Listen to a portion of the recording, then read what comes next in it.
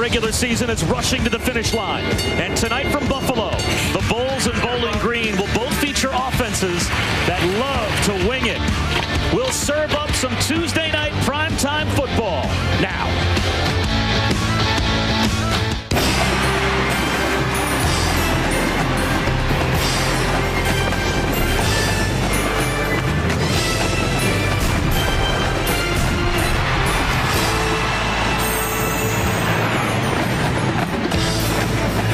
Welcome to Buffalo and UB Stadium for ESPN College Football Primetime. It's the Bulls of Buffalo hosting the Bowling Green Falcons. A very important game in the MAC for two teams in a must-win spot tonight. Not only for the MAC playoff race, but also for bowl eligibility as well. In the MAC East Division, both Bowling Green and Buffalo are in the middle of the pack. What a season the Temple Owls are having. They are the pace setter in the East, and over in the MAC West, it's Central Michigan. 5-0 in the conference, 7-2 overall. A very competitive race there down the stretch as well with Northern Illinois. As we welcome you once again to Buffalo, I'm Bob Wischusen alongside Brian Griese. Thanks for joining us tonight. And Brian, if you're a football fan that likes offense, you picked the right game tonight. Yeah, we may be going up and down the field tonight. Two of the best offenses in the MAC, both averaging over 400 yards a game. And for Bowling Green, it's almost exclusively through the air with their quarterback, Tyler Sheehan. He has been wonderful this year. 15 touchdowns, only 5 interceptions, but he's throwing the ball more than anybody in college football this year, so he is working hard. But Tyler may be the most overworked quarterback in college football, but he might be the luckiest because he has this man to throw the ball to, Freddie Barnes, and he's quite simply the best wide receiver in college football this year, period. He has 99 catches in 8 games, over 1,000 yards and 9 touchdowns, 34 more catches than the number 2 receiver on the list.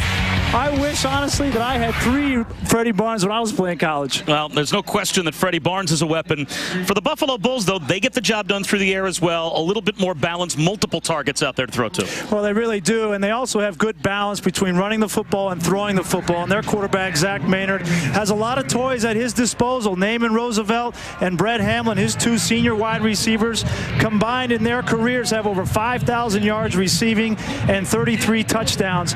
Tremendous weapons, and when Maynard doesn't feel like feeding these 2 guys the ball, he just turns around and gives it to his freight train, Ike Naduka. Last week, he had 172 yards and 3 touchdowns on the ground. He is a physical presence.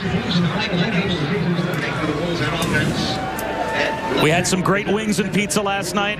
We expect to have more after the game, and we have a menu tonight for Brian Griese as well. On the menu tonight, his high 5 unexpected candidates for the Heisman Trophy. Not the names that we all talked about at the start of the season, to be sure. The top teams remaining roadblocks as far as the BCS is concerned. We're going to take a look at what lies ahead, not only for TCU and for Boise State, but also for Cincinnati. Because on the phone tonight, we've got the head coach of the Bearcats, Brian Kelly.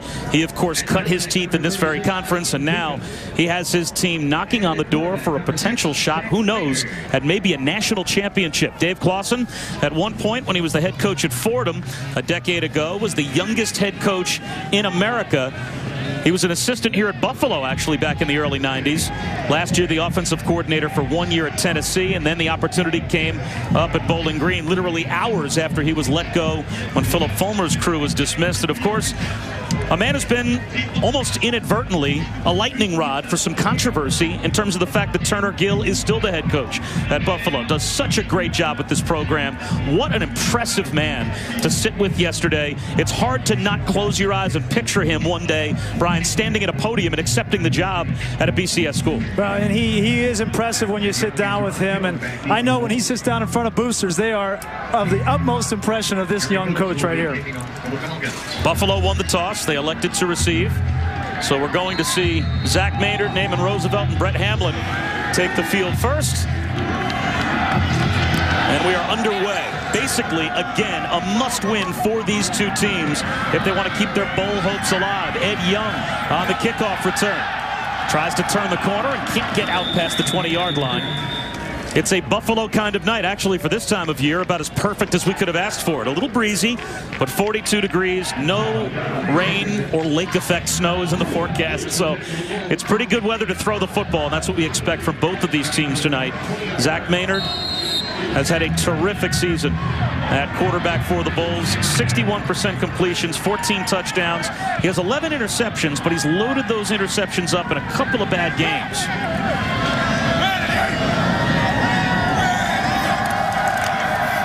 And he'll go play action on first down. Wide open is Hamlin. All the way out to midfield, a gain of 30. And you see the athleticism of Zach Maynard right here. He's a lefty, and he's a young kid. He's only a sophomore, but they like to get him out on the perimeter and use his feet. Throws very well on the run, as you see right there. And you're going to see a lot of this kid right here, Hamlin, number 88. Both he and Naaman Roosevelt are the best players on this offense. You're going to see them catch a lot of balls tonight.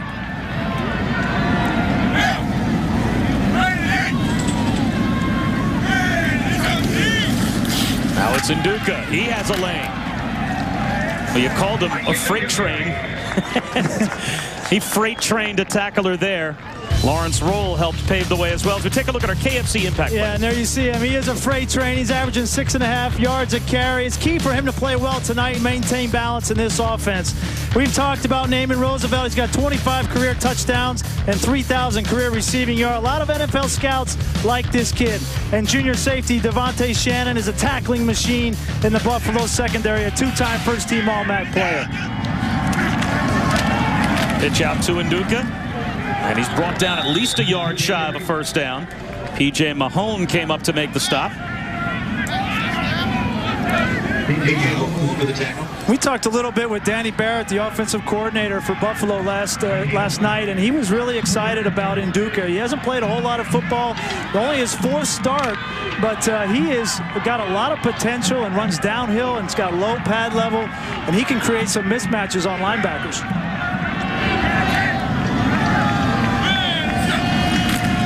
Nduka on third and short has the first down. So a big pass play to Hamlin, followed up by 3 runs by Nduka. And Buffalo on a march. At the top of your screen, you'll see the offensive starters right now for the Buffalo Bulls. I like to start here, come out, run the football. Everybody expects these teams to throw the football. They're number 2 and 3 in the league in offense, and a lot of it is through the air, but I like getting your young quarterback, Zach Maynard, some rhythm here early with the running game. Take some pressure off of him. Pitch out to Nduka. And there's not much there. Maybe a yard. It'll be second down and long. James Schneider made the stop, and Bowling Green plays a base 4-3 defensively, and it's a group that has struggled this season, Brian, putting up numbers. They're 10th overall in the MAC, allowing about 390 yards a game in total offense, and they allow 28.4 points per game.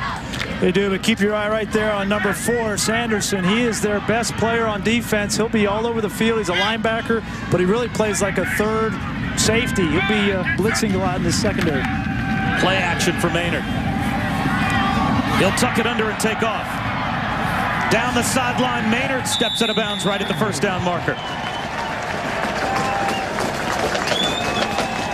There you see, this is a talented kid. He's got a lot of athleticism. They want to get him on the edge, as we mentioned. And there he is on a naked bootleg, nothing down the field. Don't force it. He has 11 turnovers this season through the air, which is way too many for Turner Gill in this offense. They want him to look downfield, make a play if it's there. If it's not, hit your check down or use your feet, get a positive gain, and keep us in rhythm.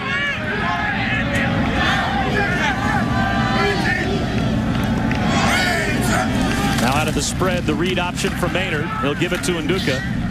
And Nduka on the dive will pick up about 3 yards. Cody Basler, second for Bowling Green this year in tackles, made the stop. And Maynard can be a threat to run, correct? Well, he certainly can. I mean, as you saw right there, both throwing the ball and tucking it and running it. But they like him. It's just a matter of him having an opportunity to learn how to play the position. He's only a true sophomore, and this is his first year playing, his 9th start.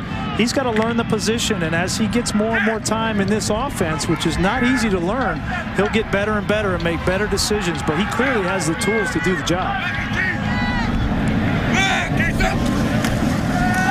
Again, play action fake, rolling out, throwing on the run. He's got his tight end, Michael Maher, first and goal at the 3-yard line for Buffalo. And again, you see him rolling out to his left. You wonder, they're going to have to find some way to roll him out to his right, but this is working for him. He rolls the left, and that is a tight window, folks, and not an easy throw when you're running parallel with your tight end to put that ball on him. Any margin of error there could be an interception, but if I'm Danny Barrett and Turner Gill, I might put a few rollouts to my right in, you know. You don't want to have those kind of tendencies on offense.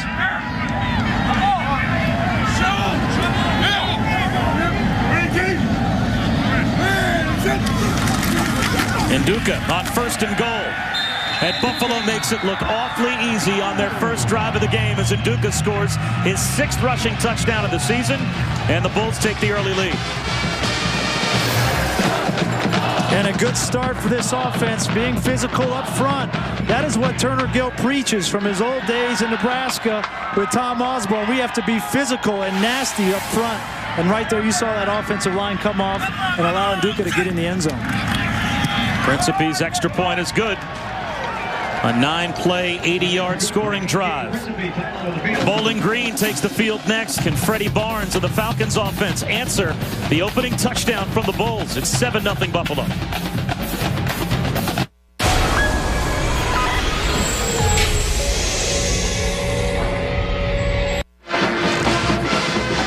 A great start for Turner Gill's squad. Buffalo takes the 7-0 lead over Bowling Green. Bob Wischusen and Brian Griese at UB Stadium. And Brian, Buffalo's a team that has not gotten off to good starts this season. They have been outscored this year 61-27 in the first quarter. And opponents have scored on 5 of their opening 8 drives in the 8 games they've played. So that's got to be a confidence boost, I would think, for Turner Gill. Well, and it's really good if you have a young quarterback to get his feet wet in a positive way on the first drive is big. A squib kick taken at about the 32-yard line. And it'll be pretty good field position out to about the 43-yard line for Bowling Green. Gordon Dubois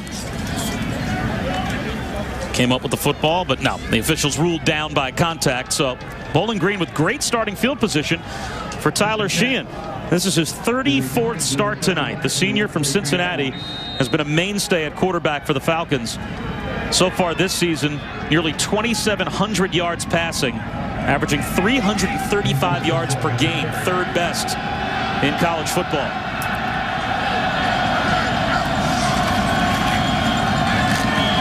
Sheehan well protected over the middle. He finds his tight end, Jimmy Scheidler. Down to the 41-yard line as we take a look at our KFC impact players for Bowling Green. Well, we talked in the open about this man, Freddie Barnes. Every time he steps on the field, he's averaging 12.5 catches and 131 yards. It's just phenomenal. His counterpart, Adrian Hodges, will benefit from all the attention paid to Barnes. He'll work in the slot, work the middle of the field. He's got a bunch of catches and touchdowns. And Jared Sanderson is their leader on defense. Undersized, but he's an effective pass rusher. And now we see Freddie Barnes out of the Wildcat. We were told by Dave Clawson and Warren Ruggiero, the offensive coordinator for the Falcons, that we would see Freddie Barnes get the football. Barnes was a high school quarterback, so it's not that unusual for him to be behind center.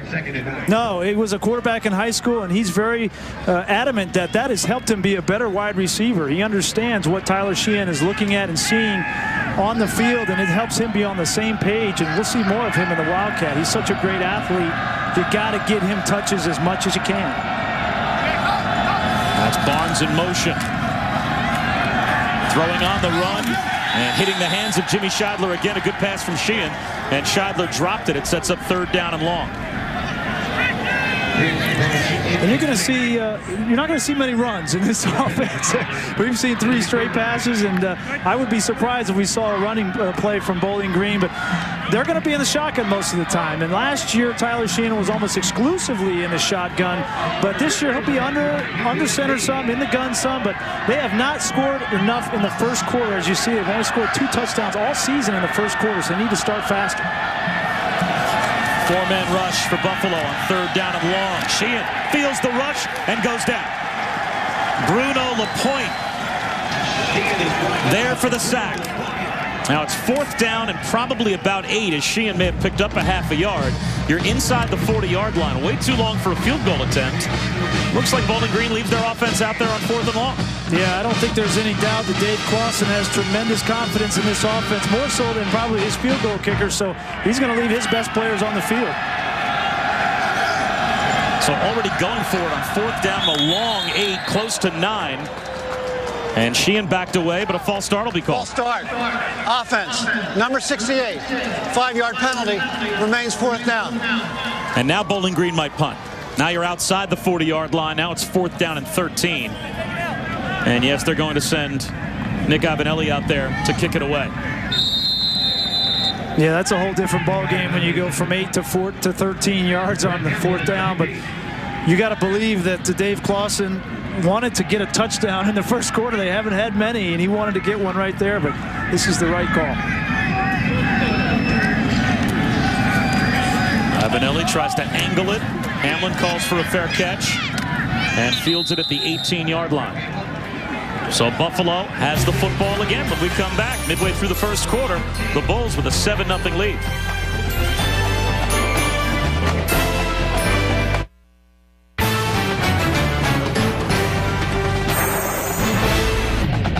ESPN's College Football Primetime. Brought to you by The Home Depot. Visit HomeDepot.com. More saving, more doing. That's the power of The Home Depot. And Timberland Earthkeepers. Take it all on. Here in Buffalo, the Bulls with a 7-0 lead, and they have the football back inside their own 15-yard line midway through the first quarter against Bowling Green. So back to work for Zach Maynard and this Buffalo offense. The University of Buffalo reinstated football in 1977, and Maynard might be the best quarterback, or certainly one of the best that they have had since. Bouncing into the near side, and Duca. Obviously a tall order for Maynard, replacing Drew Willie. And there's a flag down on the play. Holding, offense, number 89, 10-yard penalty, replay 1st down. Saturday at noon Eastern, the number 4 Iowa Hawkeyes return to action. They'll take on Northwestern. Can Ricky Stanzi follow up last week's heroics and keep the Hawkeyes in the hunt for a spot in the BCS championship game?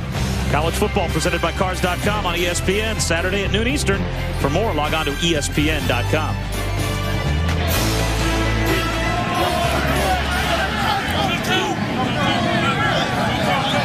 Good first drive by the Buffalo offense, but a penalty early puts them in 1st and 16. And Duca gets it out to the 10-yard line, a pickup of 3. But again, since Buffalo reinstated football in 1977, Zach Maynard is the first quarterback to throw a touchdown pass in each of their first 8 games of the season. So for a sophomore to take over for a veteran last year that was a tremendous quarterback, and it's hard to imagine that Willie can't find his way into someone's NFL camp. Maynard has had a heck of a season. Yeah, it really has, and he took over for Drew Willie, who was a 4-year starter here and had tremendous success. But Maynard's been doing a good job so far this season. And Duca gets loose. Breaking tackles, cut down at the 17. About 6 yards shy of a 1st down. And the thing that he has going for him here at Buffalo is he's got a great supporting cast. He's got 2 wide receivers that are tremendous. He's got this running back in Duca that is averaging 6.5 yards a carry. And you can see that he has had success in some of the non-conference games. 8 interceptions, or 8 touchdowns, 2 interceptions. But he's had some critical errors in conference this season with 9 interceptions against MAC teams. And that's why they're 1-3 in the MAC this year. 3rd down and 6. A flip to Mario Henry. And Henry comes up about a yard shy of a 1st down. Stop made by Jarrett Sanderson and Angelo Magnone. The ball popped out, but Henry ruled down by contact. Still, though, it'll be a punt for Buffalo from inside their own 20-yard line. And you can see there a little conservative with the play call with Maynard backed up in his own end on a 3rd and long. Bowling Green is very good on 3rd down and on their defense, only allowing 32% conversions on 3rd down. And Turner Gill did not want to have a turnover interception there in his own end zone with Maynard.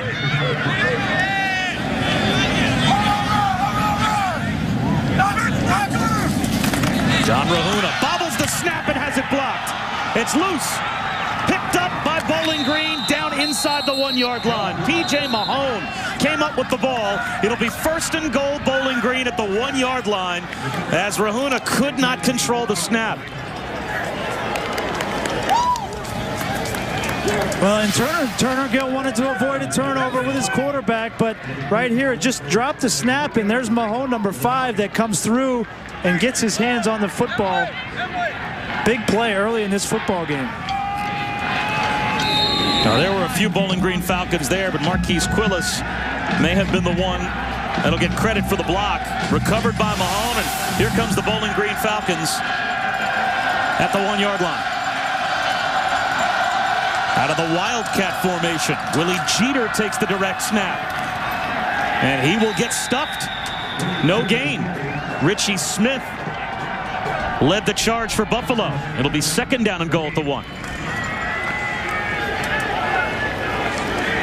Well, Bowling Green has had some difficulties in the red zone. You see, last week against Central Michigan, they had 5 possessions, and they only got 1 field goal out of it. You're not going to win any football games if that's your red zone efficiency, and then to turn the ball over twice in that game really killed them.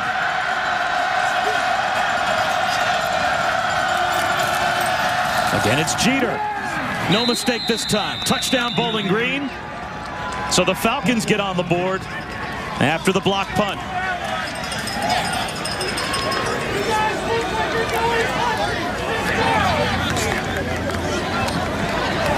Well, they finally got another touchdown in the first quarter. Only 2 all year for this high-powered offense, and Dave Clawson's happy that he'll take those touchdowns any way he can get them. A touchdown drive of 1 yard or 99 yards. He'll take it any way he can get them.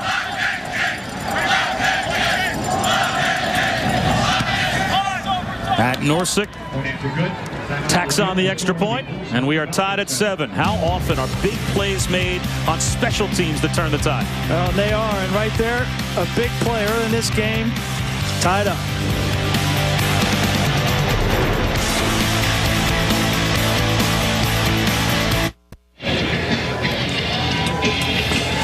Bowling Green gets a free touchdown just about set up on special teams as John Rahuna, the punter for Buffalo, muffs the snap, has it blocked down to the 1-yard line. A couple of plays later, Willie Jeter goes over, and now Buffalo will get the football back in a 7-7 tie. Phillips with a line drive kickoff, and it bounces inside the 5-yard line and rolls inside the pylon out of bounds for a touchback. Kickoff goes through the end zone, will be brought out to the 20-yard. In the 2008 MAC championship game, Naaman Roosevelt had 3 touchdown catches, and this capped a storybook season for the Bulls. They also returned a couple of fumbles for touchdowns in the 3rd quarter, and Buffalo, an above 500 regular season, they got themselves into the championship game, and then they pulled off the upset and beat undefeated Ball State 42-24 as Turner Gill hoisted the trophy. They win the conference title, and that led to a lot of offseason speculation about where Turner Gill might end up next. Maynard rolls out, again throws on the run. Diving catch made by Hamlin. Did he get a foot down? No. Incomplete. Again, the same play that they've been running, the rollout with Maynard, and a good throw, and it looks like a good catch. I'll review that. They should go upstairs and review that. It looks as if his left foot comes down and makes contact before he lands out of bounds. Right there. Right there, yeah. It looked like his foot was clearly down on that, but now the replay officials would have to buzz down to the field, and they have done that before Buffalo Previous play is under further review. Runs this next play. That's a terrific catch by Hamlin. Oh, it's certainly a terrific catch, and you'll see right there. Yeah, it looked like his foot came down in bounds, and he definitely has possession. There's no question about the possession. Watch the right foot, bottom of your screen. Yep, right there. Good use of the circle. It's a moving target. I'm just hoping that that's the replay with the circle that they saw in the replay booth. Try to help him out any way I can, you know. Hamlin doesn't get nearly the credit that Naaman Roosevelt does, but Hamlin's numbers this season have been tremendous. He's up to 50 catches. He had never had more than 38 in a season before. Roosevelt has 4 100-yard games this year, so he's drawn the lion's share of the media attention. But these two players have combined basically to be most of the offense for Buffalo. It's those two and Nduka. Yeah, but Hamlin gets a lot of the looks, the single coverage looks, because everybody's doubling Roosevelt, and he's 5th in the MAC in receiving. We've got the top 3 receivers, 3 out of 5 receivers in the MAC are in this game today, with Roosevelt, Hamlin, and obviously Barnes tonight. Maybe a few scouts watching this football game. Freddie Barnes this past week was officially named one of the 10 semifinalists for the Biletnikoff Award. And as far as college football fans are concerned, they might not be familiar with Freddie Barnes, but they would be familiar with many of the other names on that list. You got Eric Decker at Minnesota, Marty Gilliard at Cincinnati, Golden Tate, Jordan Shipley, Mike Williams, who just left Syracuse. The receiver's foot touched in bounds prior to his knee touching out of bounds. We have a completed catch. 1st and 10 for Buffalo at the 36-yard line. So a terrific catch by Hamlin is rewarded.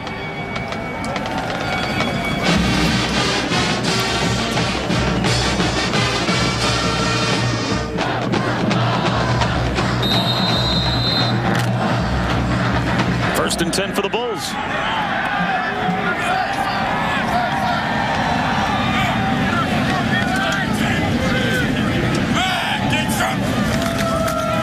The read option for Maynard. He gives it to Mario Henry, and Henry's brought down by Darius Smith. And this is a new wrinkle for Buffalo. Didn't run much of the read option with Willie a year ago, but with Maynard's athleticism and his ability to run with the football, they like to sprinkle in the read option a little bit, throw the screen game, get him on the perimeter, on the edge, a little misdirection, and the short passing game. That's the staple here for Buffalo on offense. It's Danny Barrett, the offensive coordinator for Buffalo. 2nd and 6, and it's a free play for Maynard. Low throw hauled in by Terrell Jackson, and now let's head to the studio and Ryan Burr, SportsCenter right now. All right, thanks, Bob. Georgia running back Rashawn Ely says he doesn't think Florida linebacker Brandon Spike should have been suspended by the team for apparently trying to gouge his eyes out in Saturday's game. Spikes will sit out the first half of this week's game against Vandy. Kobe Bryant may be out of tonight's Lakers game in Oklahoma City. He skipped this morning's shoot-around with flu-like symptoms. No word from the Lakers on if he'll play. SportsCenter, 11 p.m. ESPN. Bob? All right, Ryan, thanks very much. Offsides was called on Kevin Alvarado, and Turner Gill took the penalty rather than the catch to make it 2nd down and 1.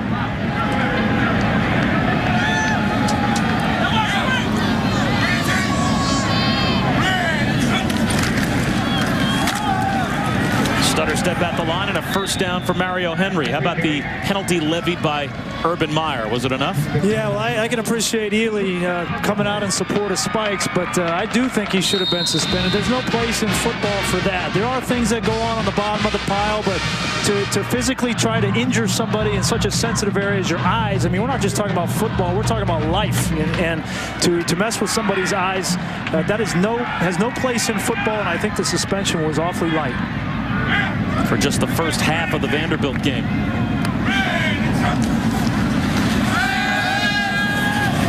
Maynard again rockets one to his roommate Naaman Roosevelt for a 1st down on the run. Very impressed with Maynard's accuracy on the move, a gain of 12. Yeah, and Danny Barrett told us yesterday they want to get him on the move, and we were asking for a rollout to his right, and here you get it. You see how he gets his hips down the field, and he's able to uncork his hips and get velocity on that football, and at the same time be accurate. That's the key on the run.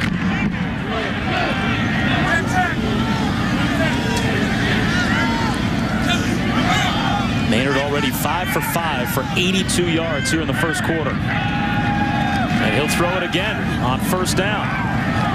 Again on the move, and again finds a man wide open, and this time Michael Maher with a drop. That's tough when that's your first incompletion. Yeah, and they run the same play. They're going to come out on the edge, run one guy high. You see him up here, and then they're going to have one guy low, and then the tight end is going to come across the deep in the middle of the field, and that's a 1-2-3 read. He reads high to low on the outside, Maynard does, and then if nobody's there, he'll come back to the middle of the field to the tight end. He's hit him twice now. It should have been another completion right there. This time Maynard pulls it under and runs it himself and picks up close to 7 yards. Cut down by P.J. Mahone at the 35-yard line of Bowling Green. It'll be 3rd down and about 4. This quarter's replays are brought to you by UBMD. Turnovers are a big reason, and block punts and kickoff returns for touchdowns. As someone who does the Jets on the radio, we learned that painfully this past week. The total yards don't always tell the story. And a block punt by Bowling Green down to the 1-yard line gets them on the board, in spite of the fact that this first quarter has mostly been dominated by Buffalo. 3rd down and 4. Maynard will try and dive for it. And he's out of bounds right at the 1st down marker. It depends on the spot. He reached the football out beyond the marker, I think, as he stepped out of bounds. Well, this play, there was nowhere for him to throw the football. And you see his pure athleticism getting out on the edge to make this play. It's just a quick 3-step drop. He's got good protection, but there's nobody to throw the football. And now he just takes off and runs right around Bowling Green defense for the 1st down. Well, they marked him down a yard shy. It's going to be 4th down and 1 at the 32-yard line. Not the friendliest of spots for Buffalo, but no doubt for Turner Gill, they'll go for it.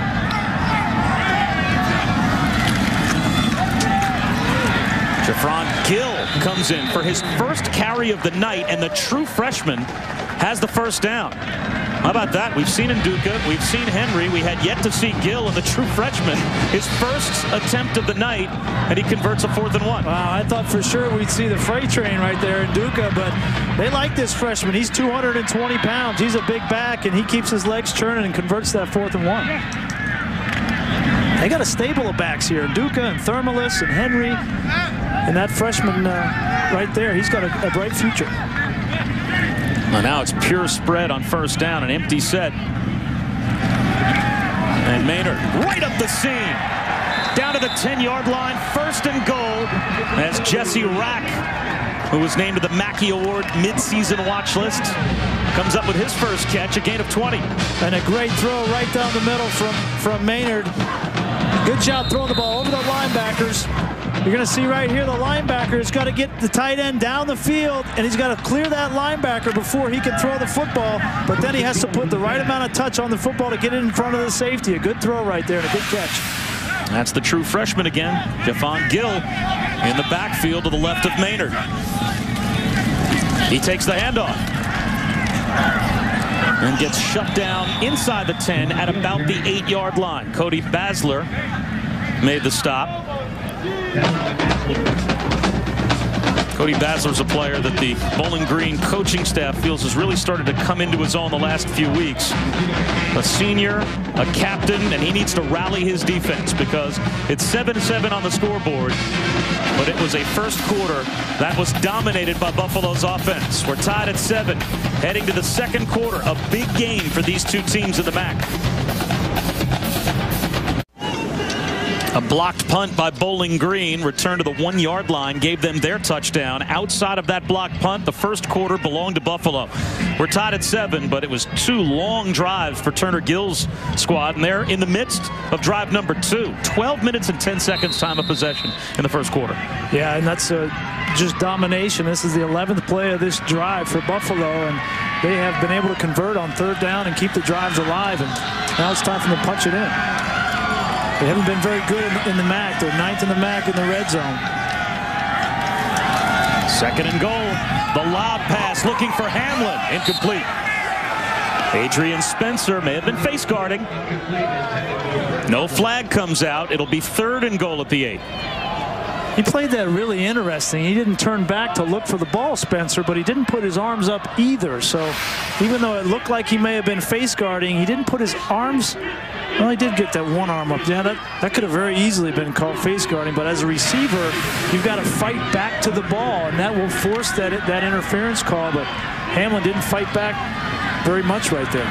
Kind of sounds like a bitter old quarterback talking about a receiver didn't help the guy out.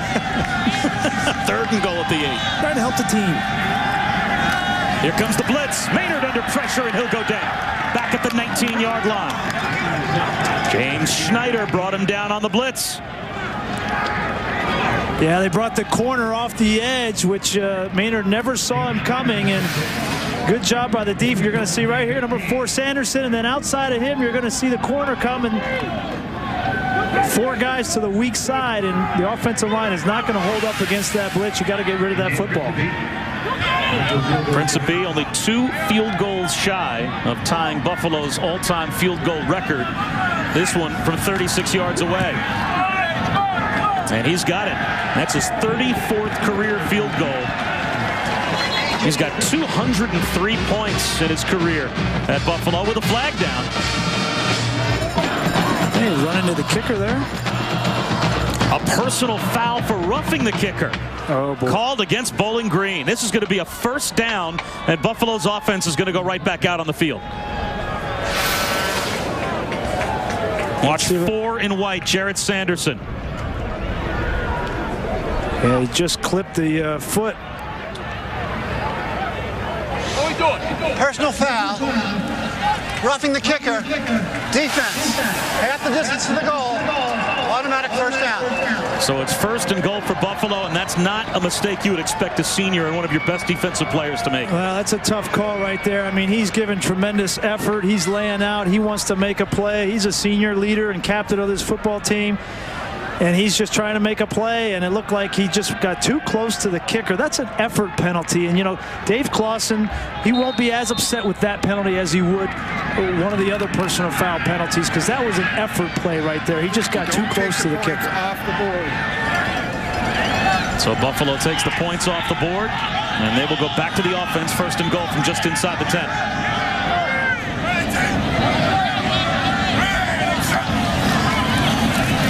Mario Henry inside the 5, down to about the 2-yard line, carrying P.J. Mahomes. And Buffalo is really rushing the football well. They come into this football game with a lot of momentum rushing the ball, and Bowling Green has not been able to stop. They are last in the conference against the rush, and they are just going to get this ball pounded down their throat until they can prove that they can stop the running game.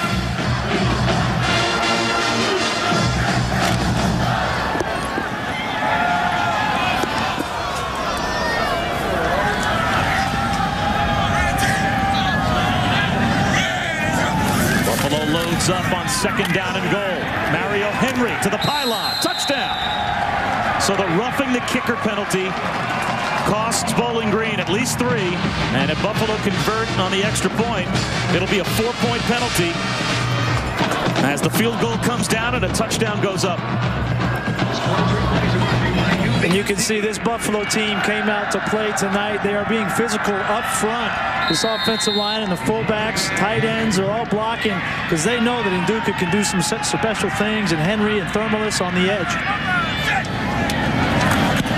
Principe's extra point is perfect. And the Bulls have a 14-7 lead. A big mistake leads to the touchdown run.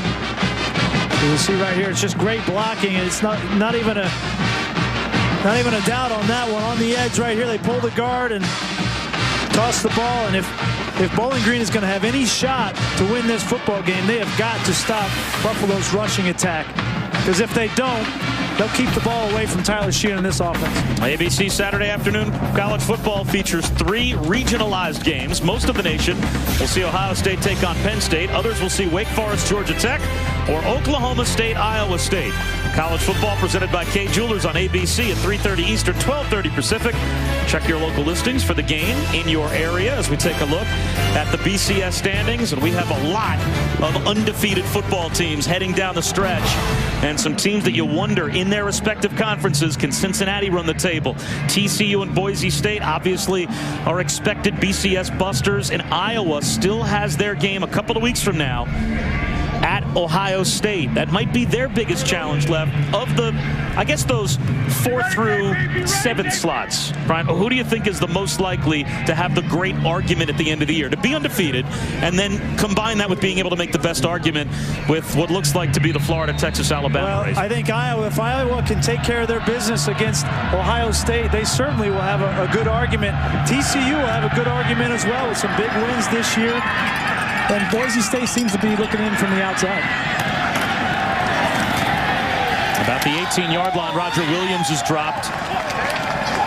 Just underway here in the second quarter. Buffalo with the 14-7 lead. And we haven't seen Freddie Barnes and the offense for Bowling Green much. They only had the ball about 2 minutes and 50 seconds total in the first quarter.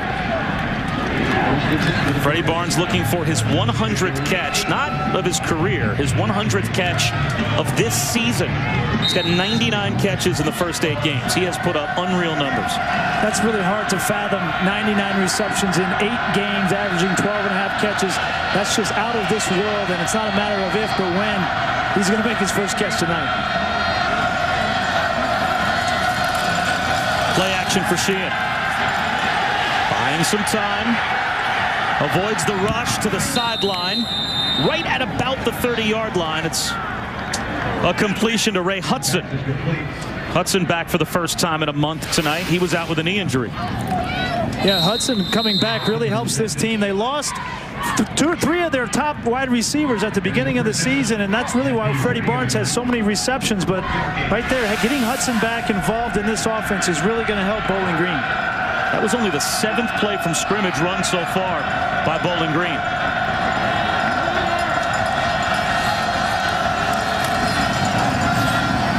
Trap handoff to Jeter, and Buffalo not fooled. A loss of a yard at the 29-yard line. And we're finally at the top of your screen getting you the Bowling Green starters on offense. Took us till the early stages of the second quarter, but they were on the field long enough to bring you the starting lineup. You'll also see the Buffalo starters on defense. Well, and that last play there was the first rush for Bowling Green, and you see why they don't rush the ball very much. They lost a yard, and now it's 2nd and 11.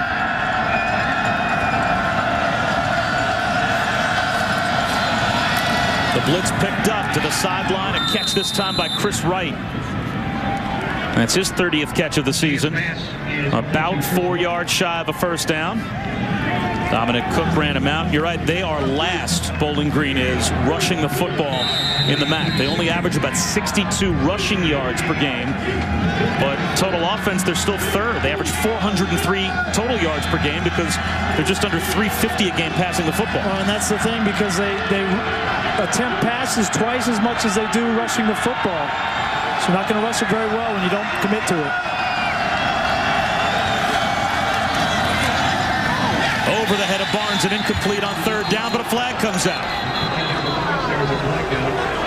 Now the Buffalo sideline is saying an uncatchable ball. Holding. Defense. Number 45. 10-yard penalty. Automatic first down. See right here, Barnes comes off, and he's got inside leverage, and yeah, it could be called either way, but he did get his arm around him, and the pass being uncatchable is irrelevant. If you call holding, holding is a before the pass was thrown penalty. So while the ball was high, and if it was pass interference, you could have made the argument for an uncatchable ball, but holding is a penalty called before the ball's thrown. Here's Jeter. No gain on first down. He may have lost a yard. Well, if Bowling Green needs to depend upon their rushing offense, it's going to be a long night. Yeah, you see right here, I mean, it's pretty clear that they're not going to make a commitment to the rushing game, but they're going to throw the football. That's what they do, and if they want to have some play action off of it, they've got to run the ball a few times to legitimize that, but their bread and butter is throwing the football, and I would let Tyler Sheehan throw it every down. Only a 4-man rush up the seam and a drop. Again, it's Jimmy Scheidler. And that would have been a first down for Bowling Green. Instead, it's 3rd down and 11.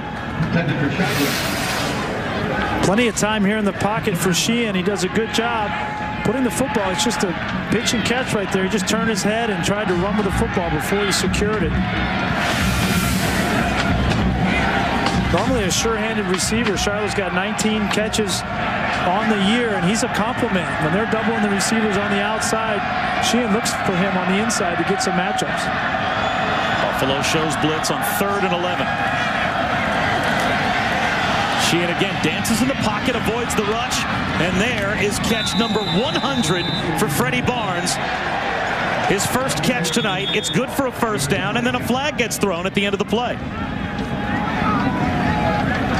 That flag came out well after Barnes was tackled. Personal foul after the play, late hit, 89 offense, 15-yard penalty. It'll be 1st and 10 after the penalty is enforced.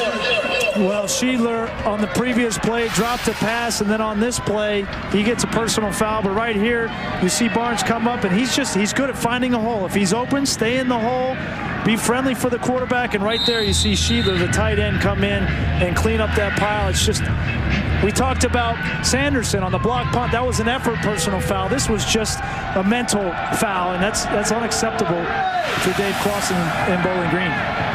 Still a first down, though, because it happened after the play. So even though Bowling Green is back at their own 46-yard line, fresh set of downs, but now a flag is thrown again.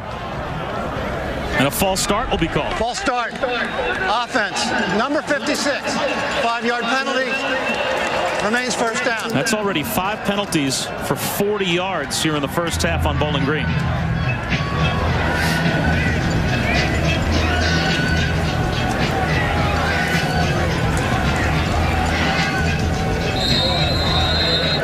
Sometimes when you run the no-huddle offense, which Bowling Green does almost exclusively, the offensive line are at the line of scrimmage for a long time, and as a quarterback, got to get up and get the plays called and run. But let your guys sit up at the line of scrimmage for a long time. It's not easy to sit in that stance for your big old linemen. Sheehan under pressure. Tucks it under and gets to midfield before he steps out of bounds. A gain of 4. So Bowling Green now has 40 yards in penalties. They've only got 58 yards of total offense. So they've gone backwards almost as much as they've gone forwards. They've got the firepower to go forwards in a hurry, though. I don't think they're real concerned about a 1st and 20. You see right there, a good run by Sheehan. Gets him back, this offense back into a manageable down and distance of 2nd and 6 or 7 yards.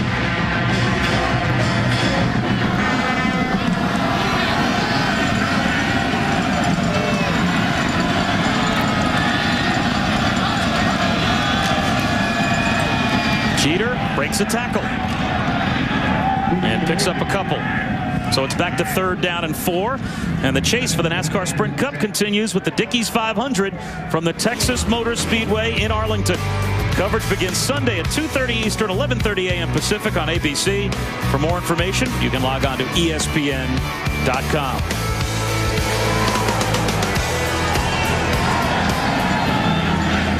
Big play here for Bowling Green to try and keep the drive alive. 3rd down and 3. There's Barnes right here.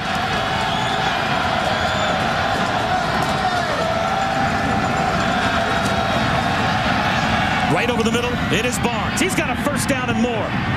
Still on his feet inside the 30, all the way down to the 26-yard line before Dominic Cook finally rode him down. Well, and Buffalo decided to come out and play man coverage, and I don't know if that's such a good idea against Freddie Barnes. He gets a pick underneath on a shallow cross route, and you're going to see him right here. He's going to come out.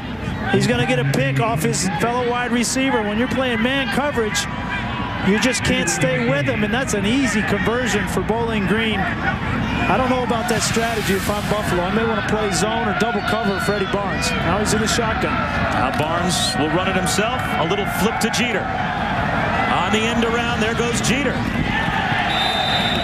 Inside the 25. Again, Cook on the tackle. A gain of about 3 yards.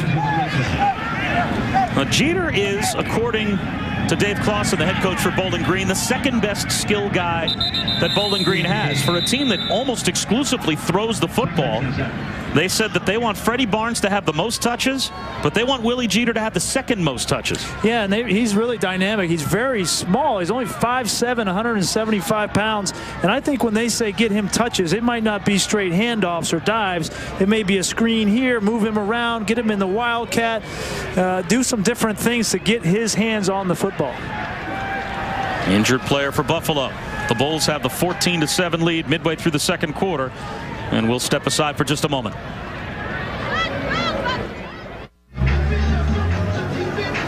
Rafael Akabundu over on the Buffalo sideline, shaken up on that last play, but walked off under his own steam. His Bulls have a 14-7 lead, but Bowling Green driving.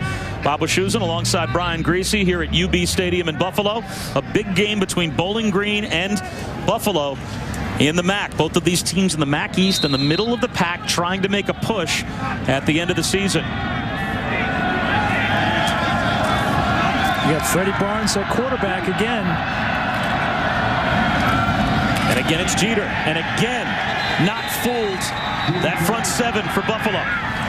A loss of 2 yards. It'll be 3rd down and 9.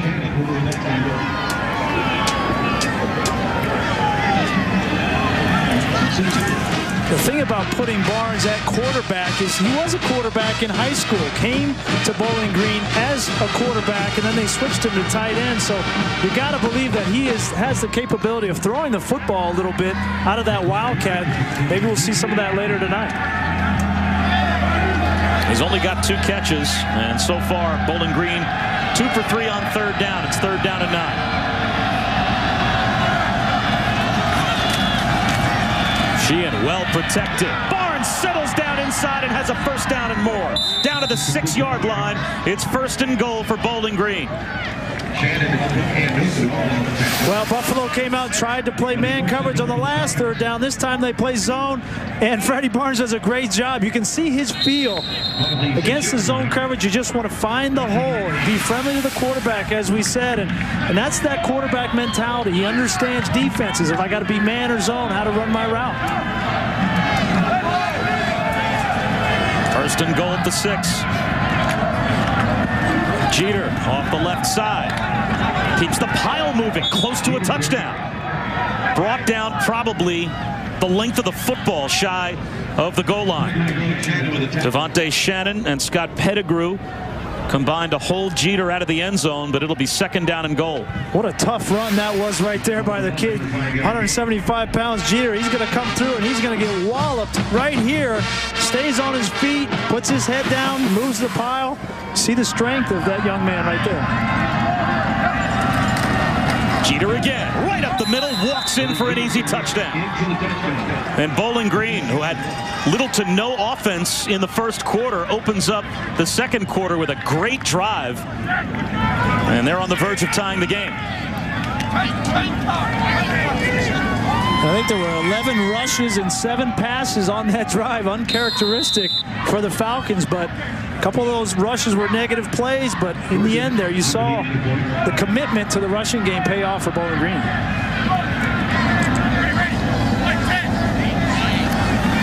Orsick's extra point just sneaks inside the right upright. No, they wave it off. They say no good.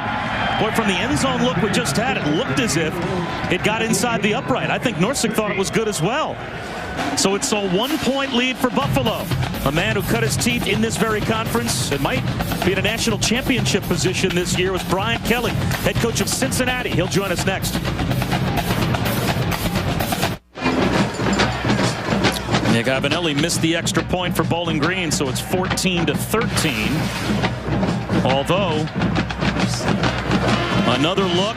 The officials are right under the uprights. Obviously, they have a better look at it than we do, and maybe the depth perception is a little off, but I think Dave Clausen was looking for clarification. Yeah, it's hard to tell right there. The thing about that is it's an extra point, and normally the ball goes low on an extra point. By the time it gets to the uprights, which are not far, it should have still been low enough for them to make that call correctly, so they had a better view at it than we did.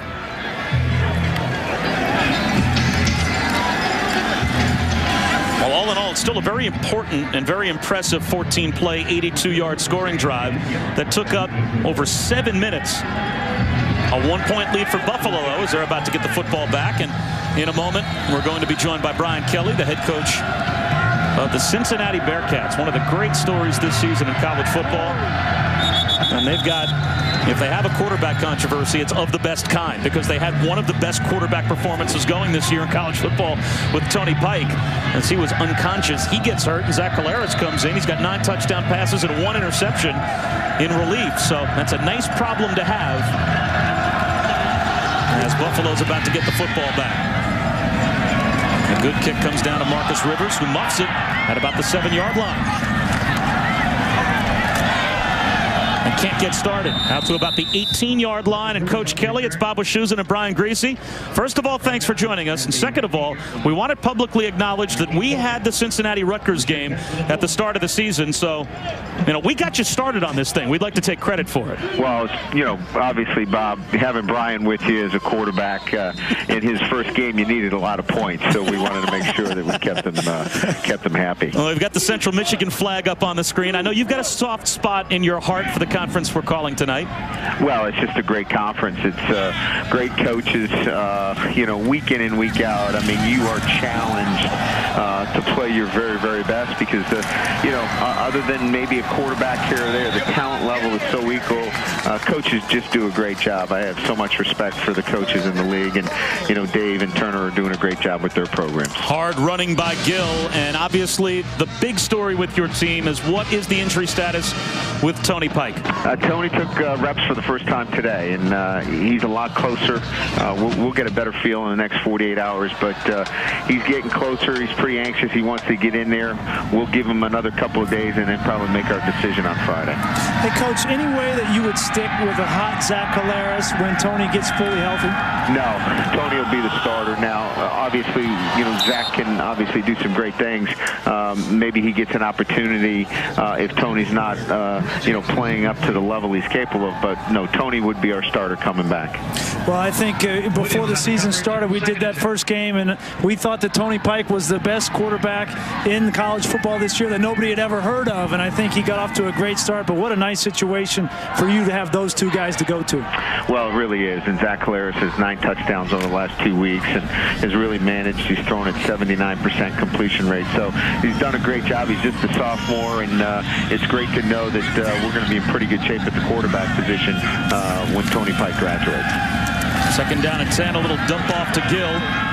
Breaking tackles, running hard, very close to another first down for Buffalo. We're talking to Brian Kelly, the head coach of Cincinnati. And as we take a look, Coach, at your remaining schedule, well, there are 2 big names out there, at least as far as Big East fans are concerned. You've got West Virginia coming in a couple of weeks. You have to close out the year at Pittsburgh. How about another great out-of-conference matchup for you? Illinois still on the schedule. If you guys end up going 12-0, you're going to have earned it, don't you think? Absolutely, and playing a very, very tough team in UConn this weekend. Probably if you look at anybody who's had to endure so much this year, it's UConn, and they're really a football team that could be 8-0. They've lost 4 games by a total of about 12 points. So, yeah, we've got the best of our schedule in front of us, but certainly our guys are excited about the opportunity. Coach, do you buy in or look into all the different polls, the Harris polls, the BCS, what the computers are saying? Do you look into that, and how much of that discussion goes on with your team, what you have to do to get into the championship game? Well, we talk about what we could control. We certainly could go undefeated and couldn't control whether we got in the game or not if there was other undefeated teams. So, what we can control is the Big East Championship. So that's what we focus on. And, if the end of the year comes out that we're undefeated, then, we'll let the polls figure that out. But, yeah, we try to stay, Brian, with things that we can control, and that's a Big East Championship. But you know what, Coach? If I were to put you into some type of BCS courtroom and you could make your case, because obviously TCU would make their case about the Mountain West, and Boise would make their case about beating Oregon. And, what case do you think you would make if there was someone that, is going to listen to what your story would be? Well, obviously the Big East schedule plus Oregon State at Oregon State, and we'll have Illinois on our schedule. So we'll have a Pac-10, a Big Ten. We haven't ducked anybody. We played everybody in our conference. And, so from that standpoint, we've done everything that we can. We haven't played a soft schedule. But, again, it's hard to make the case, when you're 8-0. We got a lot of work to do. And if we do it, then I'll be ready to make that case at at that time. Well, congratulations on a terrific season so far, and thanks a lot for the time being generous with us tonight. Thanks, Bob. Thanks, Brian. Thanks, Coach. Good luck. That's Coach Brian Kelly. Cincinnati with 4 more Stern tests to go, 3 in their conference and 1 against Illinois, which obviously is not the best competition that the Big Ten has to offer, but it's not as if they're playing, you know, a 1AA team or taking on a lower level team. You know, to have a Big Ten team on your schedule this late in the season is pretty impressive scheduling, as Maynard rolls out on 3rd down and finds Hamlet for a 1st down. Again, a good throw and a rollout by Maynard right there. But if you're Cincinnati, it's important in this system, in the BCS system, the view factor. Not only is it the computers, but you have to win and win impressively and do it in a way against a quality opponent that people see that. And for them to have West Virginia left on their schedule and then a huge game on December 5th in Pittsburgh, I mean, that is going to be the view factor that Cincinnati needs if they want to leap over maybe an undefeated Iowa.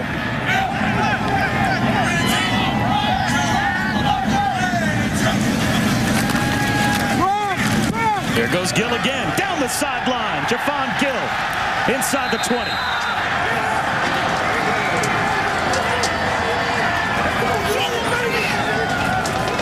A great job by the offensive line of Buffalo. You're going to see the center, Josh Villante, number 75, get up on the 2nd level and get a block on the linebacker and sustain that block and allow him to get down the field. This Bowling Green team has really struggled stopping the run. We talked with their defensive coordinator, Mike Elko. He said with their extended week, they had an emphasis on stopping the run. But with a young defensive line, they just have not been able to do it tonight. Up the seam, a touchdown. Jesse Rack, the tight end, got loose. Boy, Zach Maynard is using all the tools in the box tonight. And Buffalo takes the lead back, or extends the lead.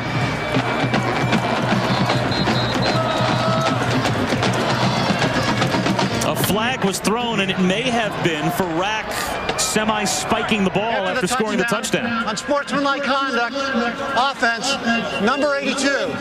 The penalty was enforced on the kickoff.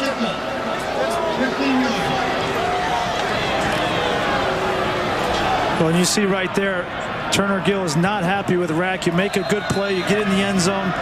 What he's saying right there is act like you've been there before. You know, I mean, if you're going to be a good player and score touchdowns, act like you've been there before. Do it with character and integrity.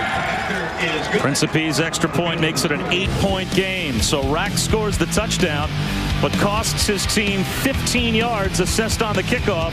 Maynard, though, has been all but perfect.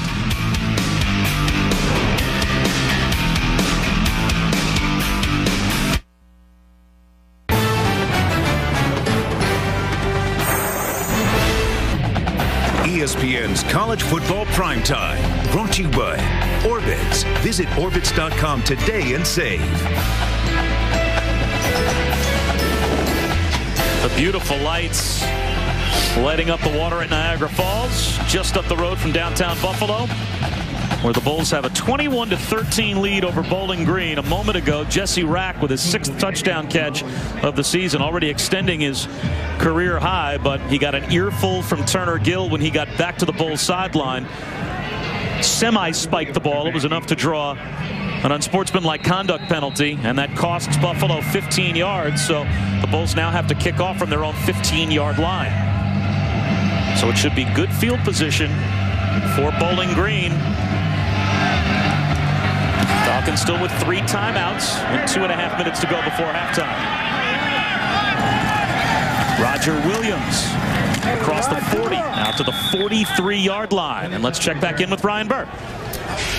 All right, Bob, coming up on the college football halftime report, I'll be joined by Trevor Maddox. We'll take a look ahead at the game of the weekend in college football. Alabama and LSU, the winner controls their own destiny to play for an SEC title. Iowa needs another comeback to stay undefeated. Do they deserve to be 4th in the BCS standings?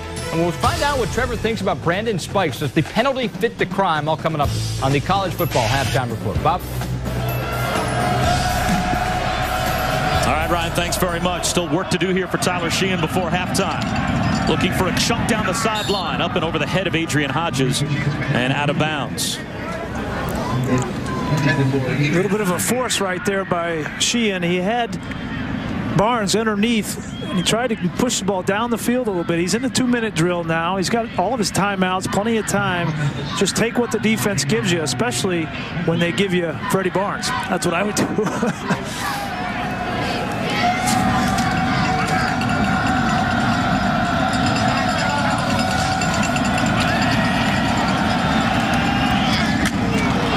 Taking a pop was Chris Wright, but he holds onto the football, and a flag comes out. Rafael Akabundu made the hit. It was a violent collision, and you wonder if that's what drew the flag. That'd be a helmet-to-helmet. Personal foul, unnecessary roughness, defense, number 51 after the play. 15-yard penalty, first down. That's that helmet-to-helmet contact. You're going to see he's going to catch the ball here, and Akabundo is going to come in and make a form tackle right there. And it just happens that his helmet hits the receiver's helmet right there, and that's a tough call. But it is an emphasis in college football this year from the officials. They're trying to protect defenseless receivers, quarterbacks, anybody that gets hit. If you're helmet-to-helmet, it's going to be a personal foul.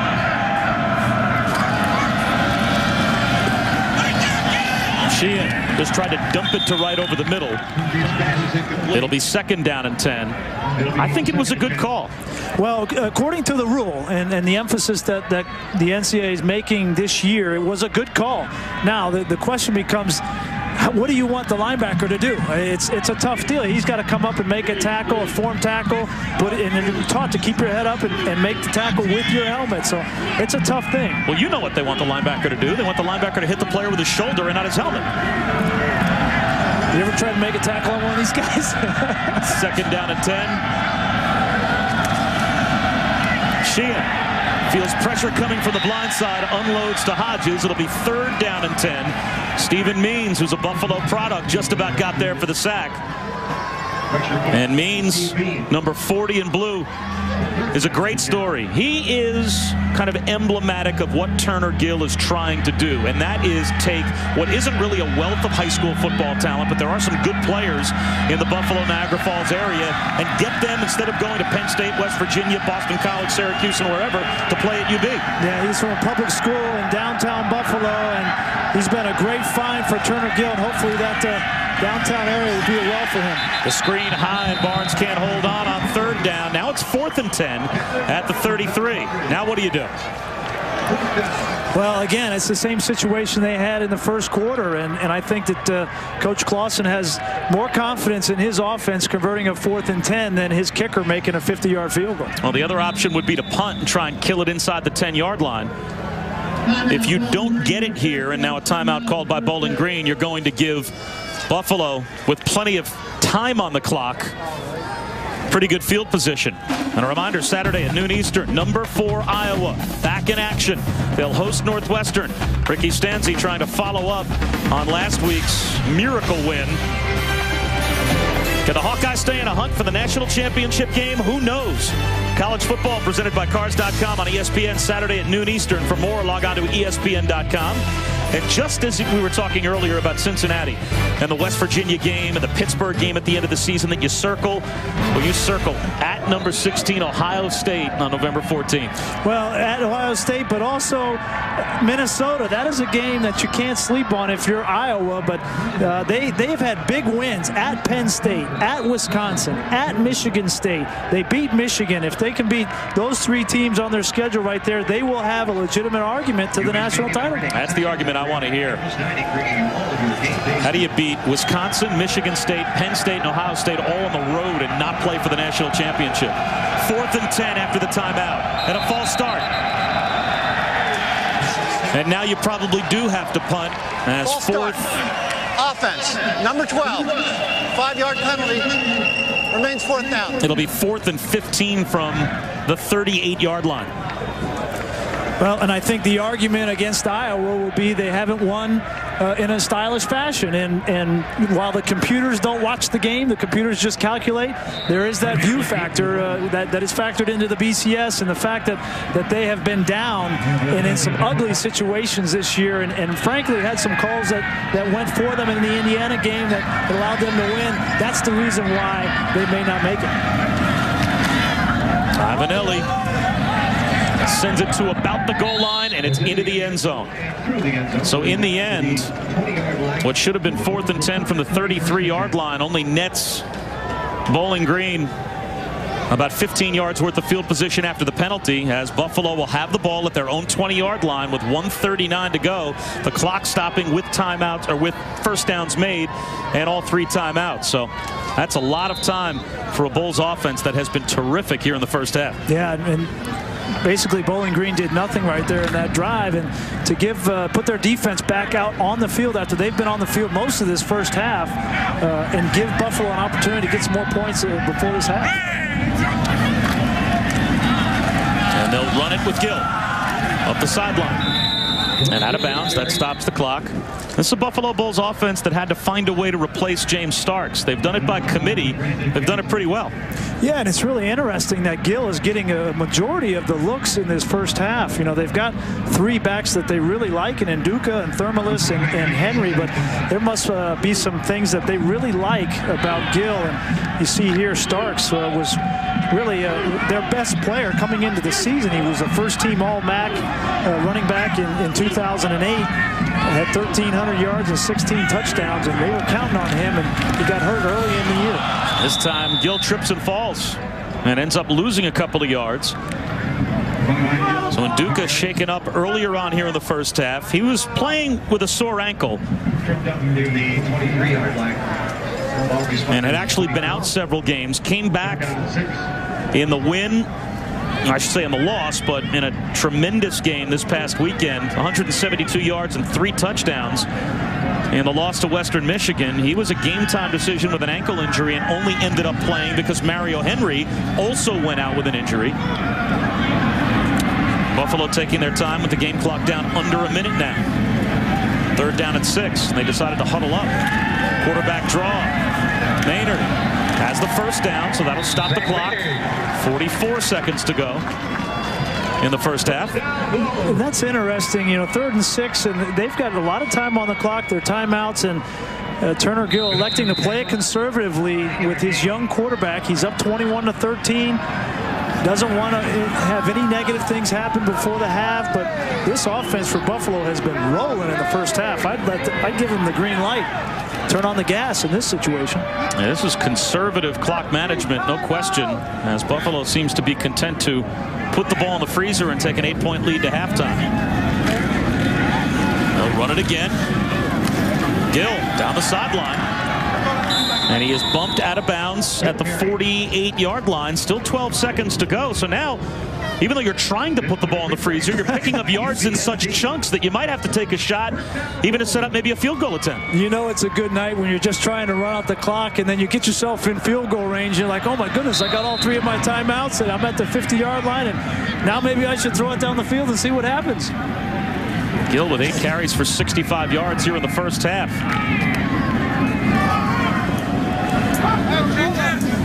The top left of your screen is Naaman Roosevelt. He's the big weapon. Hamlin in the slot right. Maynard down the sideline looking for Terrell Jackson. Knocked away. Good position for Adrian Spencer. And now with 5 seconds to go in the first half, do you take a knee or do you throw a Big Ben and hope? Well, I'm scratching my head right now. I don't know what they're going to do, because I expected them to try to throw the ball, 15, 20 yards over the middle of the field where they had some space, and then call a timeout right when they get on the ground and kick a field goal. But for them to throw the ball down the field like that doesn't make a whole lot. It's not a high percentage throw, so I have no idea what they're going to do now.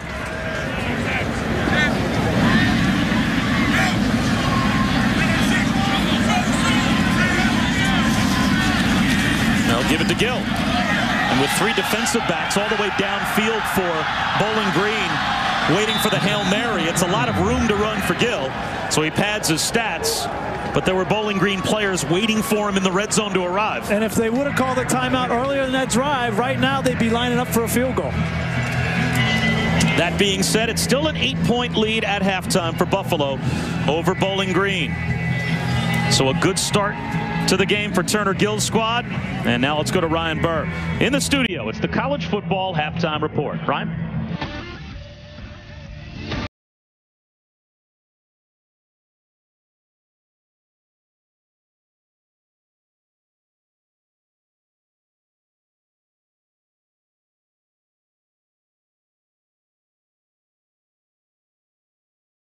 Entertaining first half between Bowling Green and Buffalo, and we're just about set for the start of the third quarter. An important game for both of these teams in the MAC.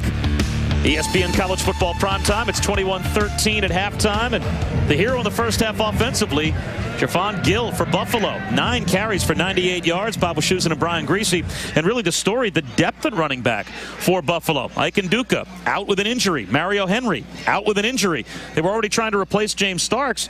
Now you go basically to your 4th string true freshman running back, and he runs for 100 yards in the first half. This is like back in the days at Nebraska when they would just plug in the next guy, the freshman. And tonight it's been Javon Gill, 100 yards in the first half, and Buffalo's outgained 2-1 offensively at Bowling Green. Now Bowling Green has not gotten it going offensively. They've had some sparks with Freddie Barnes, but what do they need to do to get their franchise wide receiver going in the second half? Well, they need to get the football. You know, Buffalo's had the football 2-1 time of possession. They just haven't had that many snaps, but they're only down 8 points, so plenty of time for Tyler Sheehan and this offense to get on track. Freddie Barnes, for him, a quiet first half is 3 catches for 56 yards, and that's what he had. But remember, this is a player that has already this season set the record for most catches in a game by a Bowling Green receiver 3 different times. And the newest record, 22 catches he had back in the game against Kent State earlier on this year. 22 receptions in 1 game. And Bowling Green will start the second half with the football. Remember, Buffalo won the toss and elected to receive. And so it's Bowling Green to the offense to start the second half. And pretty good field position out to the 37-yard line for John Pettigrew on the return. But dominant time of possession in the first half for UB. Yeah, here it is. Right, you see right here, it's 19 for Buffalo and 11 for Bowling Green. You're not going to score many points if you don't have the football, and that's a good way to keep Freddie Barnes and this high-powered offense off the field. But right now, they're going to have an opportunity to start the second half with the football, only down 8. As bad as you played in the first half defensively, you still have a chance to tie the ball game here in the first drive. Sheehan sets up the screen to Jeter, and Jeter's in the open. There goes Willie Jeter. Cuts it back inside the 30, still on his feet, all the way down to the 20-yard line. And we talked in the first half about Bowling Green offensively getting creative ways to get this kid the football. Not very big. You're going to see it right here on a little slip screen. Just get him the football. Allow the offensive lineman to release down the field and get a block, and then you see the speed right there for him to get down the field. But if you're not going to run the football effectively, you better be able to screen. 43-yard gain on the slip screen to Jeter. And already Bowling Green inside the red zone with Jeter busting it up the middle. Down to about the 12-yard line for 8 more yards. And I like the way Bowling Green come out and start the second half. I mean, you didn't get very many touches on offense, as we said, in the first half. And you realize if you're Tyler Sheehan in this offense that you have to make the most every time you get the football. You got to go down and score because you don't know if you're going to get it back from Buffalo for the next 5 or 6 minutes. Jeter dancing in the backfield and can dance no further. Mike Newton has got 316 tackles coming into tonight for his career, and he made the stop.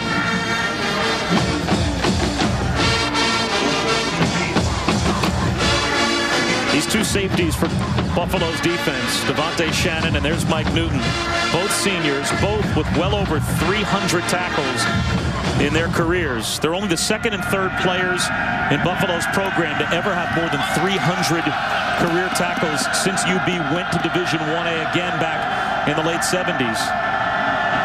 And they've been a tandem in that secondary for a long time. 3rd and short. Sheehan on a roll, and eventually he's tracked down by Stephen Means.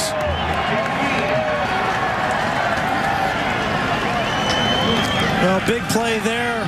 Sheehan was trying to get the ball to Freddie Barnes, and they double covered him in the secondary. And he tried to extend the play as much as he could, but a big stop for this Buffalo defense. They give up 2 big plays to start the second half, but stiffen in the red zone. And this has been a pattern for Bowling Green. They're last in the MAC in red zone efficiency and scoring touchdowns. And this was a problem for them in 2 of their losses earlier in the season. Norsec from 34 yards away. And this one's good. Last time we saw Norsec, he had missed an extra point. But he draws Bowling Green a little bit closer. It's 21-16, Buffalo on top early in the third quarter.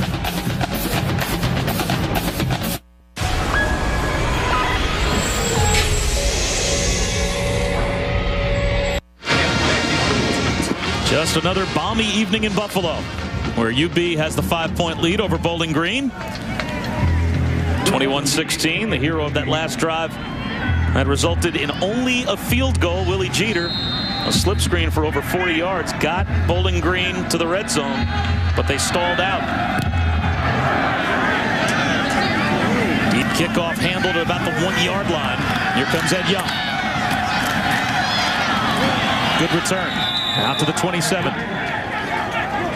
Tim Moore brought him down, and here comes Zach Maynard for the first time in the second half. And he had it rolling in the first half, but helped out by a terrific run game. Yeah, it really was. He was efficient in the first half. Didn't have to make too many plays, just not make the mistakes and take advantage. That 1 touchdown pass was big to go up and extend their lead. But when you have 165 yards rushing on the ground in the first half, you don't need to do too much as a quarterback.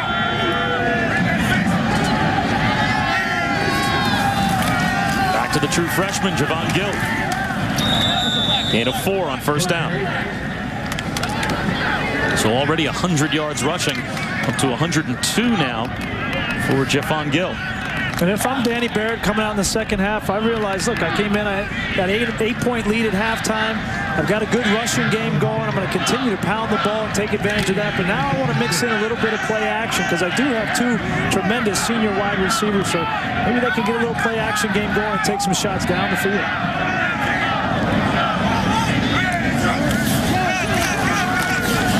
To the outside, low throw, hauled in by Naaman Roosevelt. And that's good for a first down. And it's just a quick out on the outside here. A little bit better throw may have allowed him to square up and make a move on Roger Williams right there. But it was interesting. We were talking yesterday with the coaches, and they mentioned that Roosevelt and Maynard are roommates. And Roosevelt is a senior, Maynard just a true sophomore. And you don't see that very often, but it speaks a lot to Roosevelt trying to bring this young kid along at quarterback. Gill for 2 yards. It'll be second down and 8. Chris Jones made the stop, a true freshman defensive tackle and a true freshman running back. As we've played 4 minutes here in the third quarter. So there's some youth, and Turner Gill, now it's impressive what he has done with this program. They won a championship last year, but just sitting with him yesterday, he is, it's hard to describe, distinguished might be the best word to use. He's just a very impressive leader. Gill making people miss. Another first down the sideline. To the 42-yard line, to the 41-yard line of Bowling Green before he's pushed out. Well, great run here on the perimeter. They've been pounding it inside between the tackles, and pretty soon you can see the vision right there by Gill, and the receiver, Hamlin, gets a block on the perimeter, springs him to the outside. You see his talent and speed to get down the field. You know, you're talking about Turner Gill, and the word that came to my mind in our meetings yesterday was passion. I mean, this is a passionate man. He loves to teach these young men about relationships and what types of things they need to do to be successful. That's what this Buffalo team's showing tonight. Maynard throws it to no man's land. It'll be second down and 10. And obviously, before Turner Gill was the head coach here at Buffalo, he spent his playing career at Nebraska, but the lion's share of his coaching career as an assistant was at Nebraska, part of the national championship teams in '94, '95, and '97 as a coach, and for the most part under Tom Osborne. And we asked him, what did you learn from Tom Osborne? He said he basically learned 3 things: how to treat people and build relationships, how to play physical football. Tom Osborne's catchphrase was always football being a game of controlled violence, and how to build players' confidence by maximizing their abilities. As Maynard flips one in the flat, knocked away from Roll. It'll be 3rd down and 10. But was he a versatile player, quarterback for Nebraska? He really was. He played on some tremendous Husker teams, and he was one of those guys that had the ability to throw it or run it. How about this throw? I like that. The skip pass. Oh, I don't know that I've ever seen that in any other play in football other than that one. I had never seen that one before. He was a Heisman Trophy finalist who took Nebraska to the national title game as a player. 28-2 as a starter in his career. Up the seam, Hamlin's there. He's got it. Down to the 10.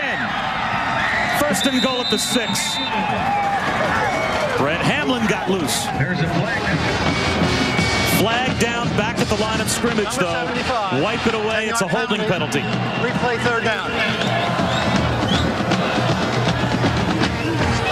And this hold is going to wipe out a tremendous play, throw and catch by Maynard and Hamlin. But you're going to see the center, 75, I think, is the one that got called, and he takes him down right in the middle of your screen there. Whenever you take a defensive lineman down to the ground, the odds of you getting called are pretty good. But unfortunate for Buffalo, negates a huge play down the field. What a change, as instead of it being 1st and goal at the 6, it's 3rd and 20 back at Buffalo's 49-yard line. Josh Violante, the center, a former walk-on, called for the penalty.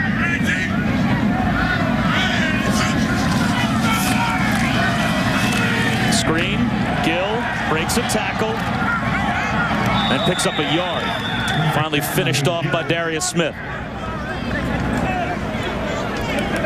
You see there that penalty goes from having the ball 1st and goal on the 2-yard line to now punting from your own 50. That penalty looked like a turnover. It was. It was.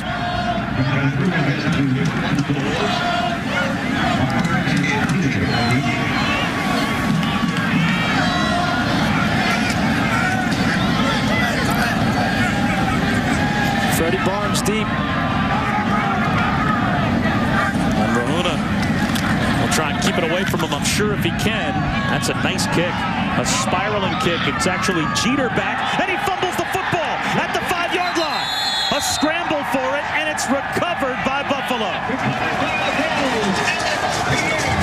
Alex Pierre comes up with the recovery for the Bulls. And it's basically right in the spot that they would have been with that completion to Hamlin. But you can see right here, just off the fingertips. And Pierre's there to make the recovery. Now, the old rule always seemed to be, if you're inside the 5-yard line, take your chances and let it bounce in the end zone. Are you surprised that Jeter tried to field the punt? Well, actually, they tell you to stand on, put your heels on the 10-yard line, and if the ball goes over your head, let it go. And if it comes to you, then you catch it. Clock to 9:12. Well, Bowling Green scored a touchdown in the first half, their first score, when Rahuna couldn't handle a snap, a low snap, and had a punt blocked inside his own 15-yard line. It rolled to the 1. Bowling Green recovered, punched it in for their first touchdown. Now it looks like Buffalo might be able to get some form of free points here off the muff by Jeter. Handoff, Gill at the goal line. He's in. Touchdown for UB.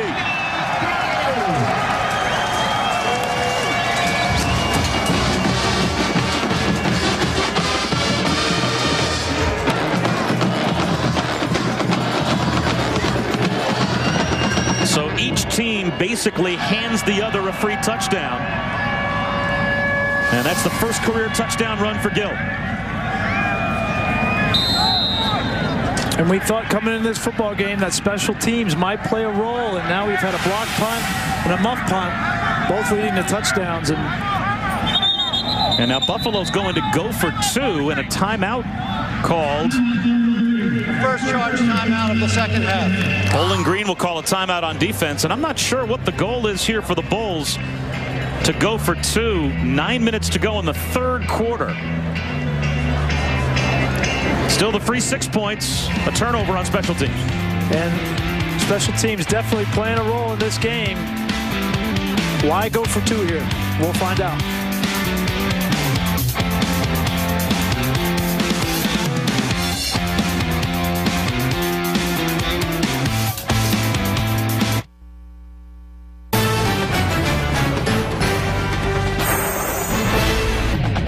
ESPN's College Football Primetime, brought to you by Bud Light, with the just right taste that's not too heavy, not too light. The difference is drinkability. If you ever come up to visit Niagara Falls, you got to go see the guys at Lenova Pizza. And I think they knew we were coming. Did you eat that whole pie by yourself? It was not a low cholesterol meal that I enjoyed last night.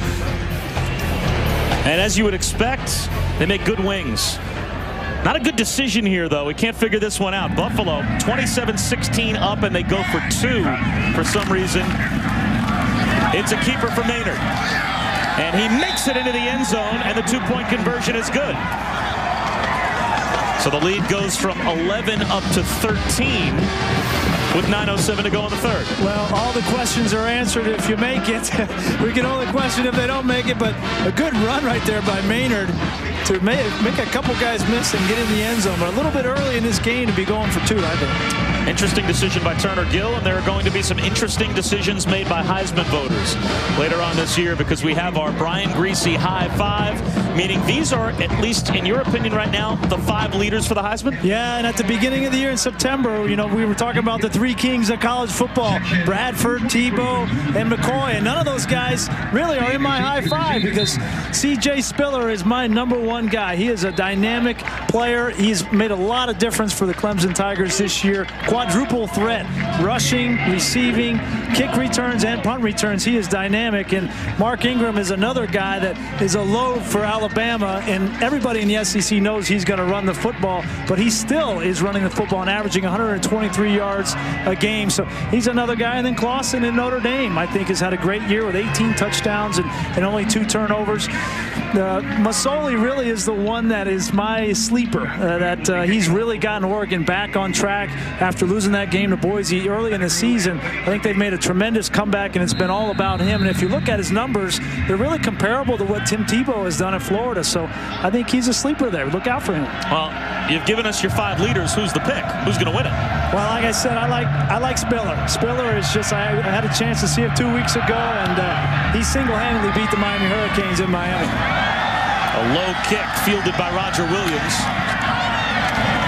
And he gets shut down inside his own 25-yard line. Mark Ingram, I think, is the one player, though, that is going to be on such the national stage out of those 5 guys. You're playing for a team that right now might be ranked #3, but you can make an argument should be ranked #2, if not #1 in Alabama. Now, there is going to be the whole world of college football watching the games that Texas, Alabama, and Florida play. And if you think at this point that Colt McCoy and Tim Tebow have, at least statistically, played themselves far enough behind Ingram, Ingram is going to be center stage. He really is. He has games against LSU and Mississippi State and Auburn still left this year, and then the SEC title game, so he'll have every opportunity to perform. Play action for Sheehan on first down. Wants the home run for Chris Wright. Underthrows him, and it's out of bounds. Chance pass is incomplete.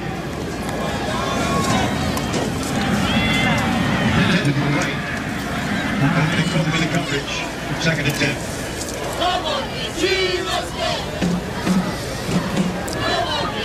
Tyler Sheehan so far tonight, 8 of 15 for 146 yards. His last 4 games before tonight, he was averaging over 400 yards per game and threw 9 touchdown passes in those 4 games. So hasn't gotten it going so far this evening. Under some pressure and just dirts it. Throws it at the feet of Ray Hudson. Saturday at noon Eastern, one of those teams that's in the national championship mix potentially. #4, Iowa, returns to action. They have Northwestern this week, leading up towards a week from Saturday's matchup with Ohio State. Can Ricky Stanzi keep it rolling? And can the Hawkeyes stay in the hunt for a spot in the BCS championship game? College football presented by Cars.com on ESPN Saturday at noon Eastern. For more, log on to ESPN.com. Well, if that team ends up undefeated, it was meant to be with the games they've played this year. 3rd and 10 for Bowling Green. Sheehan rockets one over the middle, and it's dropped right into the hands of Adrian Hodges. A flag down, though. It'll be a penalty against Bowling Green. And I think it's a hold in the backfield. Holding, offense, number 77. That penalty is declined. 4th down. This Bowling Green team has had a lot of mistakes tonight with drop passes. The tight end and Hodges right there have dropped some balls. They've had a lot of penalties. They've had 2 personal foul penalties, and they just do look a little bit sloppy tonight. I don't know if they came in ready to play. Fair catch made at the 36-yard line by Hamlin, so good field position for Buffalo. When we come back, UB has the 29-16 lead.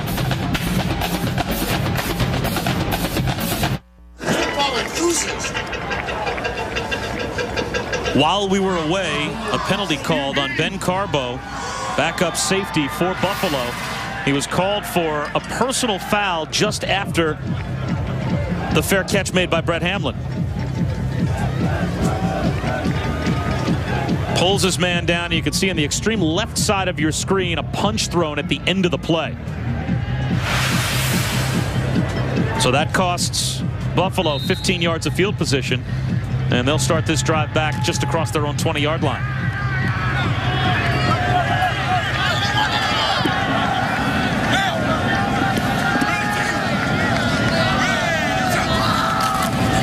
The workhorse has been the true freshman, Javon Gill. He runs right into Darius Smith. Dwayne Woods there, pardon me, to help make the stop.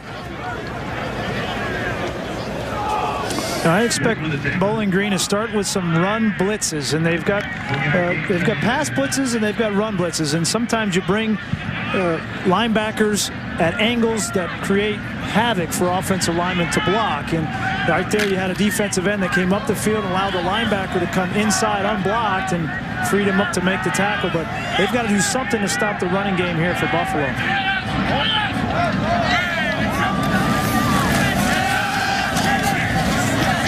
Screen to Gill. Nothing there. Kevin Alvarado stayed home and brought down Gill for a loss of a couple. It'll be 3rd and long. Well, and nothing good happens when you take a screen back the other way, unless you're LaDainian Tomlinson or somebody of that nature, Darren Sproles. But that's a freshman mistake there. When you get a screen, you need to stay out by the numbers. That's where the traffic is less. You'll be able to get down the sidewalk, as they call it, and make some yards. But you can't go back into the middle of the field for the screen play. A 3-man rush on 3rd down and 11. High throw over the head of Hamlin. So the Bowling Green defense does a great job to force Buffalo 3 downs and out. Well, and that's staying on schedule there. You know, Bowling Green does a good job of stopping the run with a run blitz on the 1st down. Then they do a good job on the screen, get Buffalo into a 3rd and 10 situation where they don't feel as comfortable converting, and young quarterback's not able to make the throw to convert. Now they're going to have the ball in good field position. Here's Rahuna's 3rd punt of the game, and it's been exciting on the first 2. He had one blocked, and then Jeter fumbled one. Both of those 2 plays resulted in touchdowns, one for either team, and a high kick that Jeter is going to let bounce. And it takes a Bowling Green bounce and may have hit the leg of a Bowling Green player. No, it is touched up by Buffalo at the 41-yard line of Bowling Green. We've had plenty of miscues, though, on special teams. Yeah, we have, and it started with the roughing the kicker penalty. As we said, more of an effort penalty there, but this leads to a touchdown for the Bulls. And then we had a missed extra point, which could factor in this game. And then we had the fumble muff punt by Jeter, which led to this touchdown by the Bulls. 2 Bulls touchdowns off of special teams miscues. Jeter tries to turn the corner, being chased by Stephen Means. He loses 6, maybe 7 yards back to about his own 35-yard line. Josh Thomas came up and made the stop for Buffalo, but a great job in pursuit by Stephen Means. They really like this Stephen Means, only a redshirt freshman, but he's got good skills. He's 6'3", 234 pounds at the defensive end position, a little undersized, but he's a young kid. He can grow into that body. And Fred Reed, the defensive coordinator here at Buffalo, really likes him, thinks that he's going to be a player. Jeter did well to only lose 4. Over the middle, catch made by Barnes. And Buffalo has kept Freddie Barnes in check. He has not had a major impact on tonight's game. That's only his 4th catch. Well, they have, and I think that they're content allowing him to catch the underneath routes and come up and make the tackle. And, you know, talking with Turner Gill and Fred Reed right there, the defensive coordinator yesterday, he said he's going to get his catches, but we just want to limit the big plays. And if he catches 3 or 4 balls underneath and makes 5 or 6 yards, we can live with that. But what we can't live with is the 60, 70-yard play and touchdowns. 3rd down and 8. Sheehan up the middle, and he's got a first down to Ray Hudson. It was a good job right there. It was a fake screen to Barnes. You see Sheehan's going to fake the screen to Barnes on the outside, and then the tight end's going to come down the middle of the field. He has 2 reads there. He's going outside, and then he comes back inside. Gets the ball to right in the middle of the field. It's a good job getting through his progression and allowing his feet to make that read for him. And now he backs up into the shotgun on 1st and 10.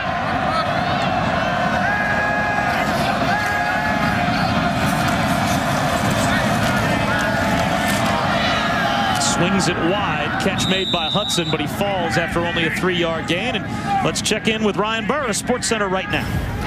All right, Bob, the college basketball season has yet to begin, but already an upset in an exhibition game. Division II college Le Moyne goes to the Carrier Dome, and the Dolphins beat Syracuse 82-79. Le Moyne 7 3-pointers on the day. Syracuse 24 in the polls, loses to Le Moyne. SportsCenter, 11 p.m., Bob. All right, Ryan, thanks very much. Syracuse fans, it was an exhibition game as Jeter gets tripped up. Josh Copeland on the tackle for Buffalo. After Mike Williams, though, walked out the door on the football program this past week. That's not the way you want to start off basketball season. Well, they don't have Greg Polish yet. He's still playing football, so maybe he'll help him. Yeah, right. If only.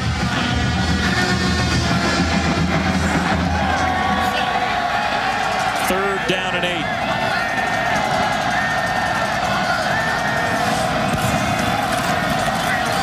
Only a 4-man rush, and still Sheehan running for his life.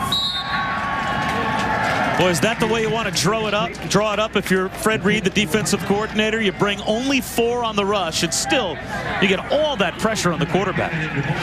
Well, they had good coverage down the field. They played man-to-man. Right here you see Freddie Barnes. He may have had an opportunity to throw the ball down the field, and you see Barnes, I'm open, man. Give me the ball. But there was a little bit of pressure on his quarterback back there. And a fist pump from Fred Reed after Kevin Johnson and Gordon Dubois led the charge for the Buffalo defensive line as the punting unit comes out for Bowling Green. Again, Hamlin calls for a fair catch at the 11-yard line. The chase for the NASCAR Sprint Cup continues with the Dickies 500 from the Texas Motor Speedway in Arlington.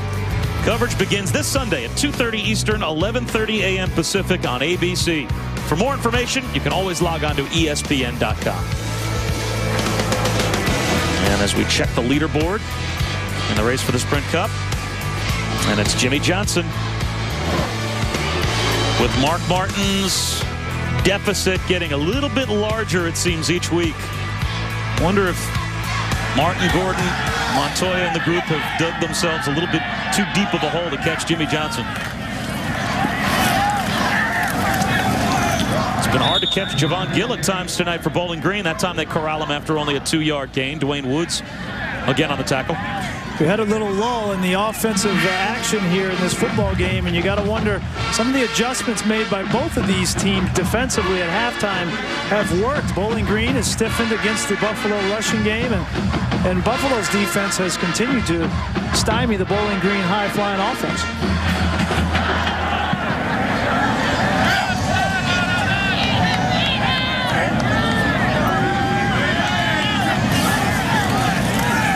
Maynard throws off his back foot under pressure. Dangerous throw.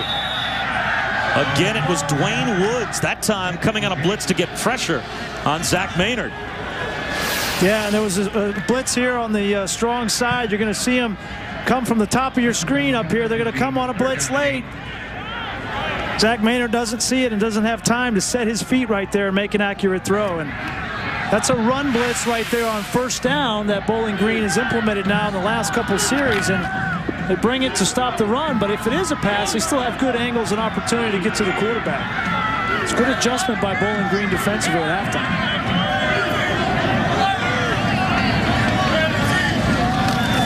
I'm not sure that Maynard was expecting the football. Trying to run for it on third down and long, a broken play, and Maynard gets popped at the 18-yard line. Roger Williams made the tackle with James Schneider. Maynard seems to be surprised when the football comes. Yeah, I don't think he had any idea that ball, he's trying to make a call, and oh, whoops. Okay, you take it, kid. And then he makes something happen. This is hard on 3rd and 10, and then add insult to injury. He takes a vicious hit there at the end of that play, but clearly he was not ready to take that football, and that is not a good feeling when you're trying to get something done and the ball hits you right under the chin. He's like, okay, what do I do now? He was lucky he caught the ball. He looked back in time. It didn't just hit him right in the face mask. Jeter calls for a fair catch. And Fields on the back pedal at Bowling Green's 35-yard line. Well, just up the road from here at Buffalo is Youngstown, New York. That's the hometown of Dave Clawson. So he told us that he expected somewhere between 70 and 80 people from his hometown to make the drive down from what really is kind of a Norman Rockwell-looking scene in Youngstown. It's a border town. You can see Canada right across the water. And a pretty good cheering section for Dave Clawson with the Bowling Green faithful here in Buffalo. Bit of a homecoming for him. And his offense finally gets something going as Jeter goes in motion. Sheehan under pressure, looking for Jeter, does well to get the ball away, and a flag comes out.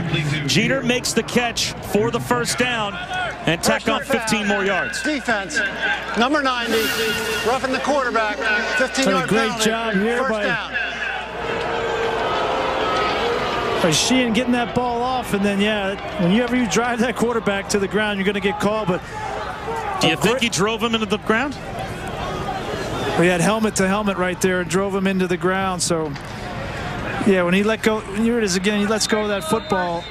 You can't take him to the ground after he lets go of the football. And Dave Clawson was talking to us about Sheehan yesterday and how tough he plays. He says he never takes his eyes from down the field. If he's going to get hit, he's going to stand in there and take that hit and get the ball down the field and put his team in position to execute. Sheehan slants one, caught by Hudson. Gain of only 3 yards. Josh Thomas was there to make the stop, but that turns into a huge play. It gives Bowling Green on the 7th penalty for Buffalo a first down well inside Buffalo territory.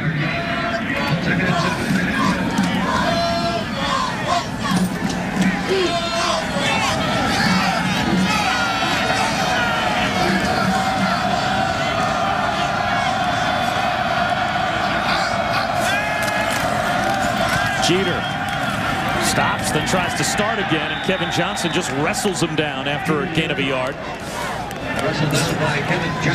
You're starting to see this Buffalo defense take a few more risks, bringing Mike Newton, their free safety, down into the box to stop the rushing game. They've been a little bit more successful running the ball in this second half, but that's leaving their corners on an island. And we know that Freddie Barnes is out there, Chris Wright is out there, and Hodges, 3 good wide receivers. And if they continue to take chances, as again they do here with 1 safety in the middle of the field, it's only a matter of time before they start throwing the ball on the outside. Bowling Green's 4 for 9 on third down. Up the sideline. Intercepted. Picked up by Devontae Shannon. He's got some blockers out in front. Shannon still on his feet. Finally tripped up at the 41-yard line of Bowling Green. A flag down on the play.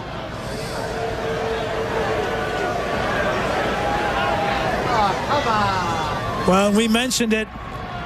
Freddie Barnes on the outside with single coverage and blew right by the corner, and he was wide open, but Sheehan did not have the time to get the ball off with an errant throw and then subsequent pick, but we'll see what the penalty is. A 42-yard return if the play stands. It looked as if the flag was thrown pretty well after the interception, although there's another flag thrown down in the area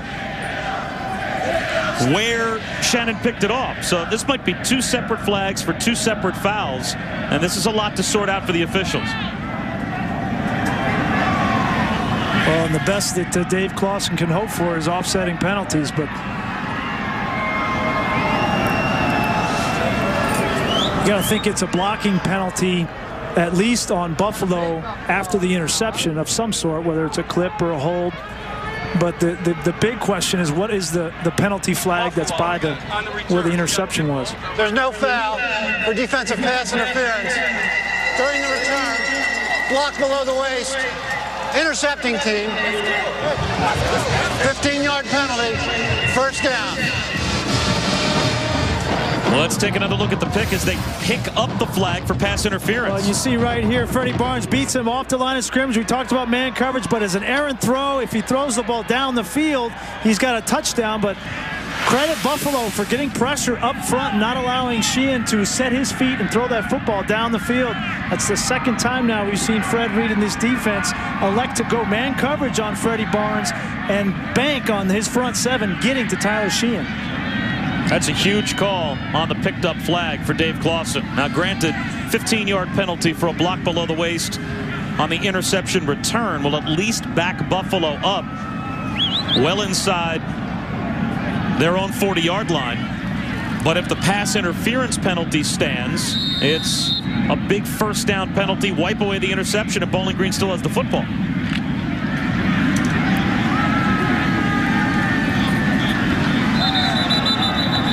And now the officials again will stop play, and it might be that Bowling Green just called another timeout. This would be their second timeout on defense here in the second half. They called a timeout when Buffalo was lining up to attempt a two-point conversion earlier in the third quarter.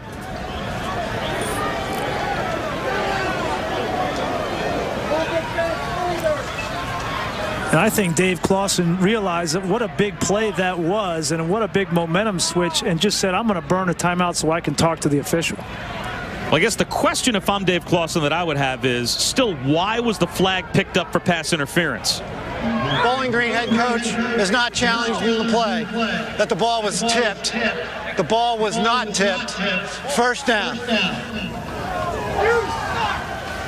So again, if the ball is tipped, that would give you grounds to pick up a flag for pass interference, because once the ball's tipped, you can hit a receiver. So we never really got an explanation as to why they pick up the pass interference flag. Well, the ball is tipped right there by Bowling Josh Thomas, number 15.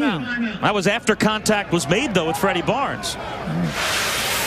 So Bowling Green gets their timeout back, and a handoff to Gill. Out to the 37-yard line. Eugene Fells made the stop, and that brings us to the end of the third quarter. Buffalo with a 29-16 lead for Turner Gill here at UB Stadium as we head to the fourth quarter on College Football Primetime on ESPN.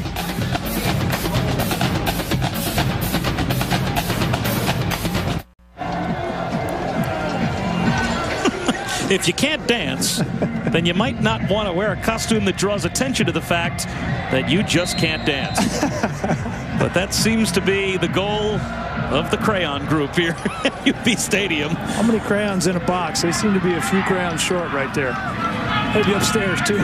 We start the fourth quarter, Buffalo with the football and a 13-point lead. Out of the read option. Maynard gives to Gill, and Gill is gang tackled for no gain. So it will be third down.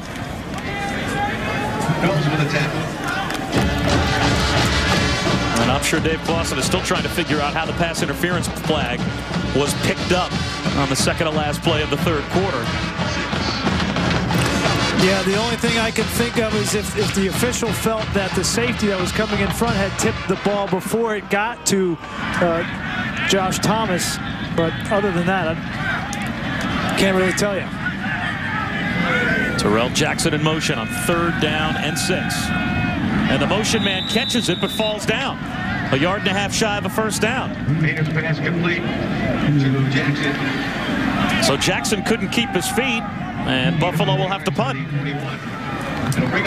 Well, what a huge momentum shift that was on the interception, but credit Bowling Green defensively coming out and stopping Buffalo in a 3-and-out situation right there to get a little bit of momentum back for themselves. And I can't tell you what a big stop that was for them and give their senior quarterback an opportunity to come back out here and get back on the field and get in this game. Been an adventure tonight for both teams on special teams. Rahuna has the punt blocked again. Second blocked punt of the night for Bowling Green, and it's picked up by P.J. Mahone again. And it's a first down for Bowling Green in the red zone. And that time it wasn't a fumbled snap by Rahuna. This is just penetration up the middle. Yeah, he just came right up the middle. Mahone right there, picture perfect to the side of the punter. And then he picks up the ball himself. He gets the perfecta right there, blocking the kick and recovering the fumble. But clearly Buffalo has had severe issues on their punt protection team.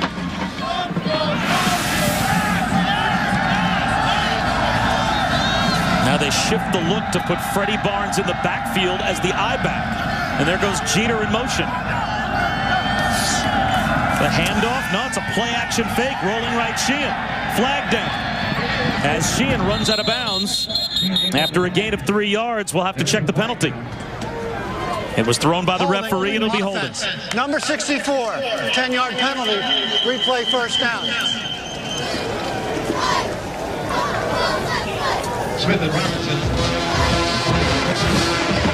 Well, Bowling Green has really killed themselves tonight with penalties. We talked about it earlier in the game, but they seem to have a good play.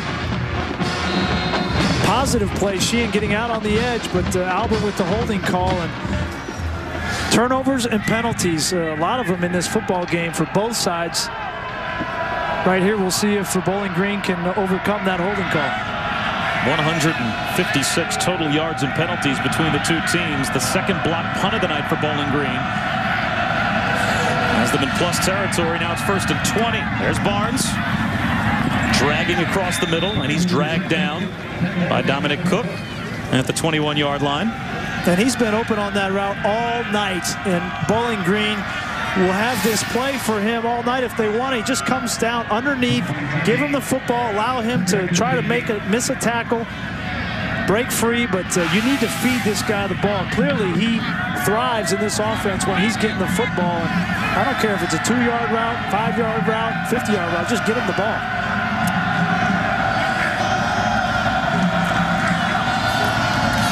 Play action again for Sheehan. Over the middle, again it's Barnes. And he's loose down to about the 8-yard line. Very close to a first down. It'll be 3rd down and about a half-yard to go. And a great job here again against the zone defense. You're going to see he's just going to sit in the zone. Hey, give me the ball. Let me turn it up, get north and south, get as much as I can, and get down. 9 yards right there on first down. That's what this kid gives you. He's able to read defenses, man and zone, and catch the ball with his hands and make a move afterwards. They mark Barnes down, well shy of the first down. He's in the Wildcat on 3rd and 1. He'll keep it himself. Up the middle goes Freddie Barnes. And a hard-running first down to the 5. It's 1st and goal for Bowling Green.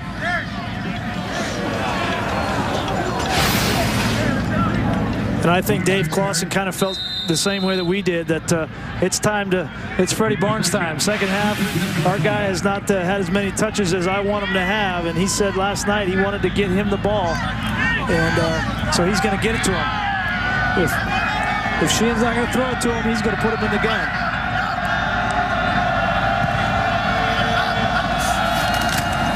Jeter on 1st and goal. Inside the 5. It'll be 2nd down and goal. Richie Smith made the tackle. And for Barnes, he now has 6 catches for 81 yards. which is a good night for a wide receiver in general. It's a terrible night for Freddie Barnes, and that's just how good his numbers have been this season. Well, yeah, he's halfway to his average, and we're in the fourth quarter. But he's capable. He could catch 10 balls in this quarter. You never know. Second and goal from just inside the 4. Quarterback draw. Sheehan tries to do it himself, and he's into the end zone with a Bowling Green touchdown. He's able to touchdown. 4-yard run.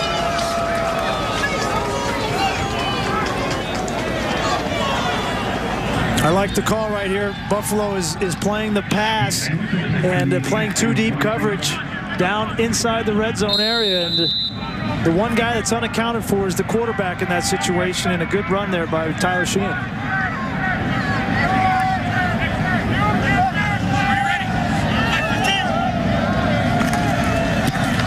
Our 6-point after is good. And it's a 6-point game with 10.5 minutes to go in the fourth quarter. And right here, you see a great block by Jeter on the linebacker there. And a good run to get in the end zone by Tyler Sheehan and got his team back in this football game.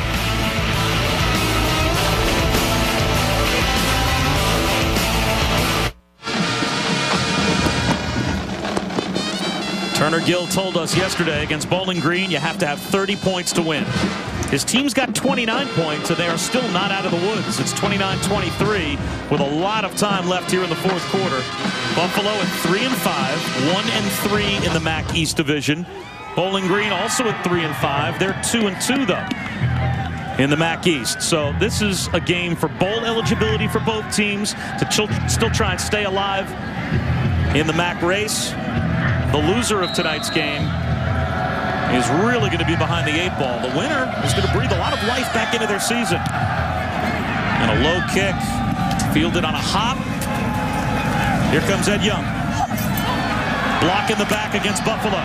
Young is off to the races, but a couple of flags thrown as this return is going to come back. A very obvious block in the back at about the 10-yard line called against the Bulls.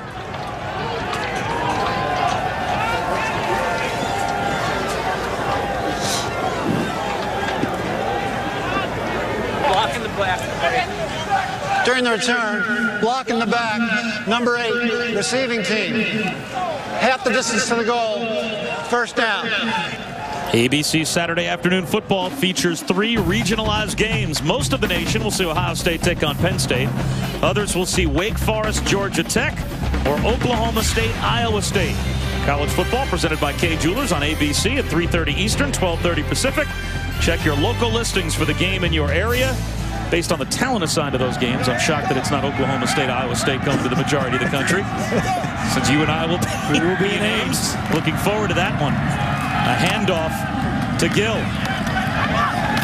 And he is stacked up just across the 5-yard line. Kevin Alvarado on the stop for Bowling Green, and you start to sense the momentum shifting off the blocked punt that gives Bowling Green the touchdown. It's a 1-possession game, and now some energy in their defense. Well, not only that, their defense has played well in this second half, incorporating some blitzes into their scheme, but now they have field position on their side. Buffalo backed up with a young quarterback. If they can stop the run here and make him throw the ball, that's to their advantage. Maynard rolling in his end zone. Throws across his body, incomplete. Short hop one for Terrell Jackson. Now it's 3rd and 10 inside the 10-yard line. And this is right where Bowling Green wants Buffalo offensively in 3rd and long. And right there you see it's Bowling Green has had a lot of success here in the second half. 54 yards by Buffalo. And Bowling Green is first in the conference in 3rd down defense. And tonight they've been successful as well.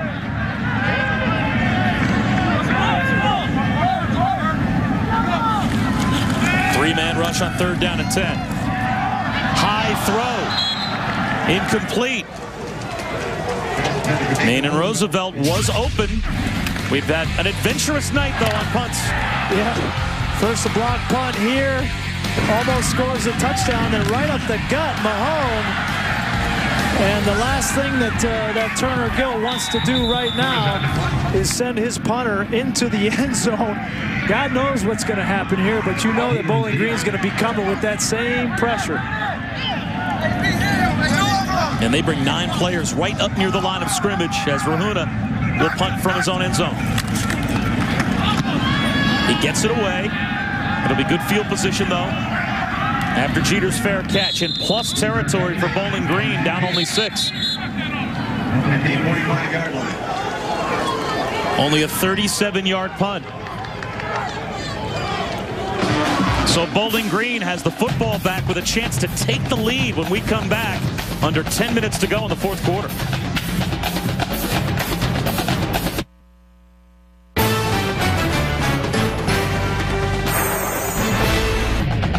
ESPN's College Football Primetime, brought to you by Taco Bell.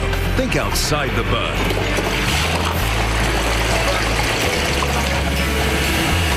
Well, when you're in Buffalo, what do?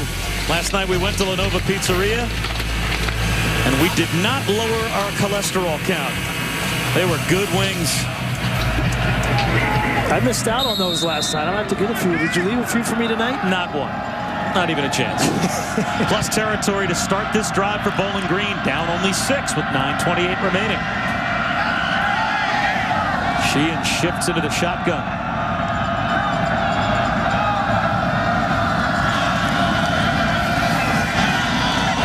Flips it down the sideline. And he led his tight end, Jimmy Scheidler, more to the sideline instead of going down the numbers. If he throws it down the numbers, might have been a touchdown. Yeah, it looked like he had some room on the outside. There's a broken play, and Sheehan extends the play. Buffalo's playing a lot more zone right here. And the tight end Scheidler was down the field free, and if he throws that ball, you're right, Bob, down the field on the sideline, he had a play.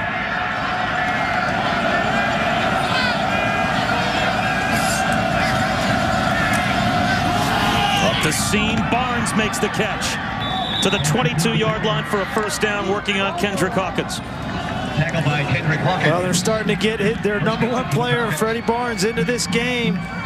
Good throw right here, accurate throw by Sheehan, and you'll see they're going to play a single safety and play off of Freddie Barnes. He runs a good route, sticks him at the top.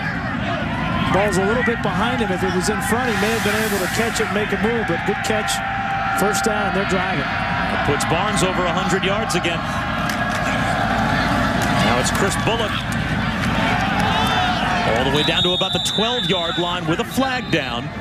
A flag was dropped by the linesman on the near side of the field right at the snap. This might be a neutral zone infraction. Offsides, defense, number 22. That penalty is declined.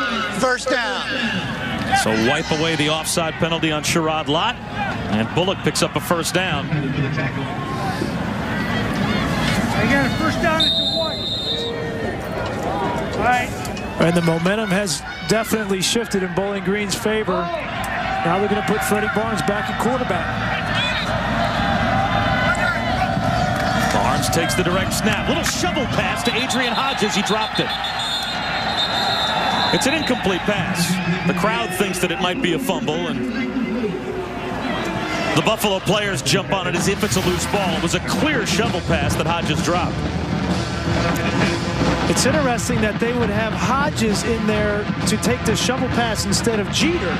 Hodges is the wide receiver, not used to being inside and all those big bodies around him. Maybe he was a little concerned about getting hit, but if Jeter's in there, you got to think that he'd be a little bit more used to being inside the pit there and caught that ball. I like the play call. I just don't know about having Hodges the one to catch it. Not Hodges' best night. He's had a couple of key drops. Second down and 10. Sheehan lobs one for Barnes. End zone. Incomplete. Pass intended for Barnes is incomplete. Wow, it would have been a tough catch for Barnes on the outside, but with his talent, his level of play, I think he's capable of making this play. But Sheehan puts his ball in a position that he could have gone back and got that football, but it looked like it got on Barnes a little early, and he surprised him. Didn't get his body turned around, but that was a catchable ball down here. It's going to be tight in the red zone. Huge third down and 10.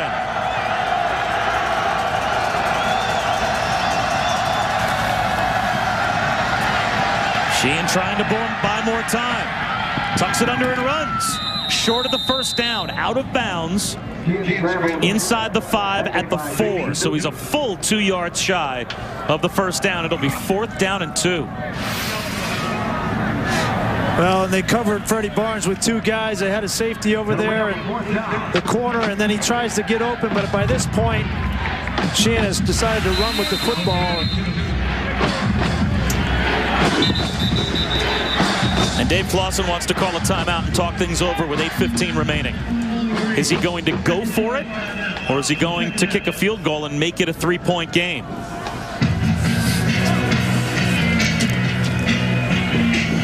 Well, for all of us on our crew here at Bowling Green, it's a sad day for many of us, not only here but also in the TV sports world. We've lost a good friend. Rob Green was one of the top videotape operators in the business. Based out of Michigan, his skills took him all over the world for ESPN, but he always represented home with his Tigers cap on wherever he went. This past Saturday, while our crew was at Wake Forest, Rob was on the crew, and he was taken to the hospital in North Carolina with chest pains. He passed away yesterday. Our thoughts and prayers go out to his wife, Gila, his daughter, Cassie. Robert Green was only 47 years old. Also a big fan of Central Michigan, so he loved the MAC, and he loved college football, loved being around the crew, loved working in television. And, you know, Brian, it gives us an opportunity to, in a way, acknowledge the life of Rob Green, but also to thank all the guys on our crew. And, you know, we get the fun job of sitting up here and looking good and calling football games, but so much hard work goes into putting these games on by so many people. You develop friendships, and our condolences to the Green family. Here's the 4th down and 2 play. Close to 3. Sheehan. Jump pass into the end zone, broken up. So rather than going for the short field goal to make it a 3-point game, you go for it on 4th down and a long 2, and you turn it over on downs. Well, and just a good job by the Buffalo defense. They played a zone coverage and didn't get much pressure on Sheehan, but they decided to drop 8 in coverage. It's like a picket fence back there. It's tough to get that ball through, and good job right there by the defense, keeping that team out of the end zone and securing their 6-point lead. And Rafael Akabundu came together with Josh Copeland after Copeland knocked it away, and Akabundu, for the 2nd time tonight, is out on the field with the trainers around him as he's hurt again. But Buffalo stops Bowling Green on downs with 8:09 to go in the 4th quarter. The Bulls holding on to a touchdown lead.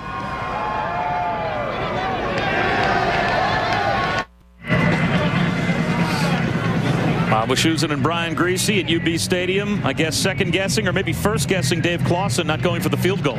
Yeah, I mean, if you go for the field goal and you make it, you're down 3. And if you had made the extra point earlier in the game, you're only down 2. I mean, that's where that missed extra point comes in big. But I think he feels like his defense has played really well in the second half here, and the momentum is with them. Get a stop here and get the ball back with good field position.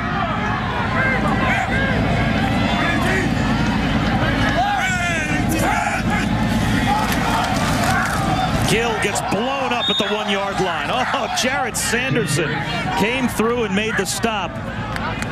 He's the leading tackler in tackles for loss with 5.5 on the season coming into tonight for Bowling Green. Here he is right here. He's going to come unblocked. And they line him up in different positions. They were telling us last night he could line up anywhere on this defensive front or in the secondary. And they put him on the line of scrimmage, and he was unaccounted for. It was confusion up front. Big play for Sanderson.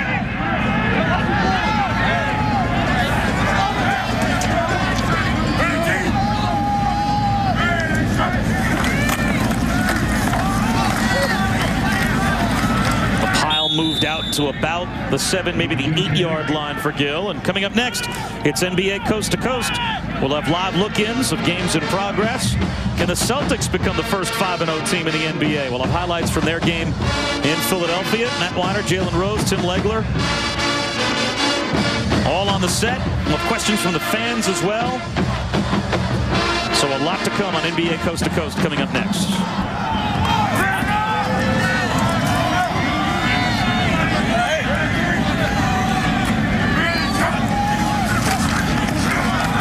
Maynard on the quarterback draw on 3rd down.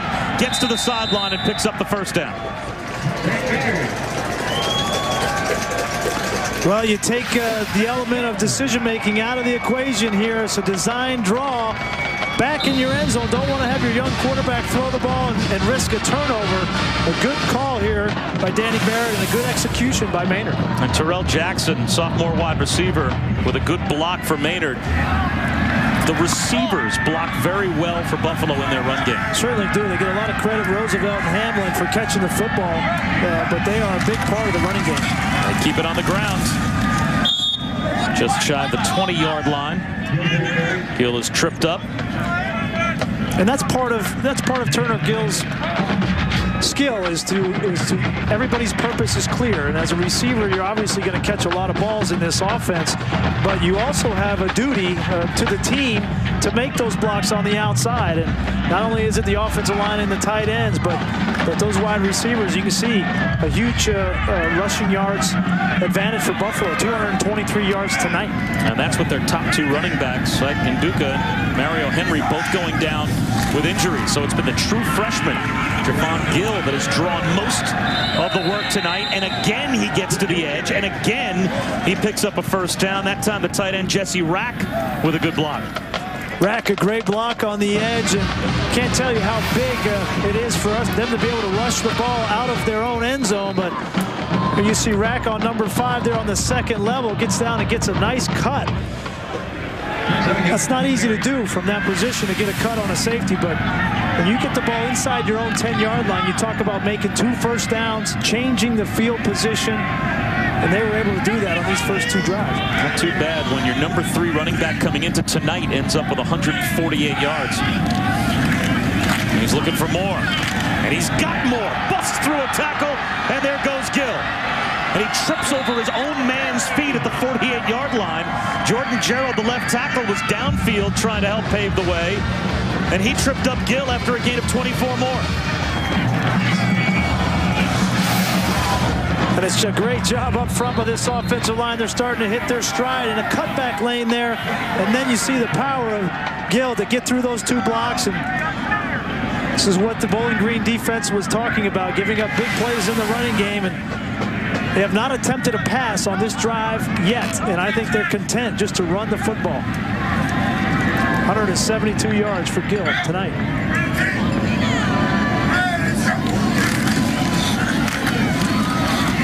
This time it's Brandon Thermalis up the middle. He averages about 42 yards a game, rushing as well. His first carry of the night, good for a yard. Gill shaking up on that last play, and so they're working on him on the Buffalo sideline. He would be not only the 3rd running back injured tonight for Buffalo, but when you look back at what they should have had with James Starks, as we talked about at the beginning of the season, he was coming into his senior year already the career rushing leader for UB. Out with a torn labrum. Last year he ran for over 1,300 yards.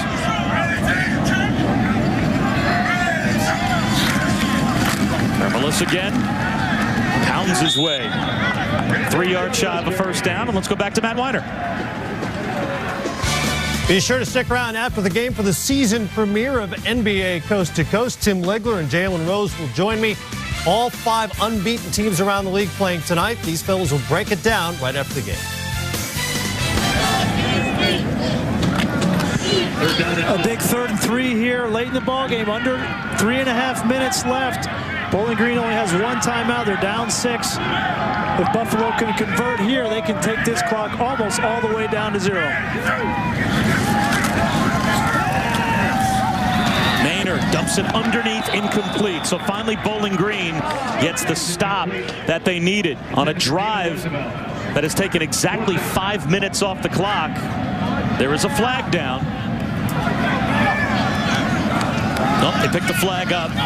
So there is no penalty. 3:09 to go, and Bowling Green's going to get the football back, down by 6.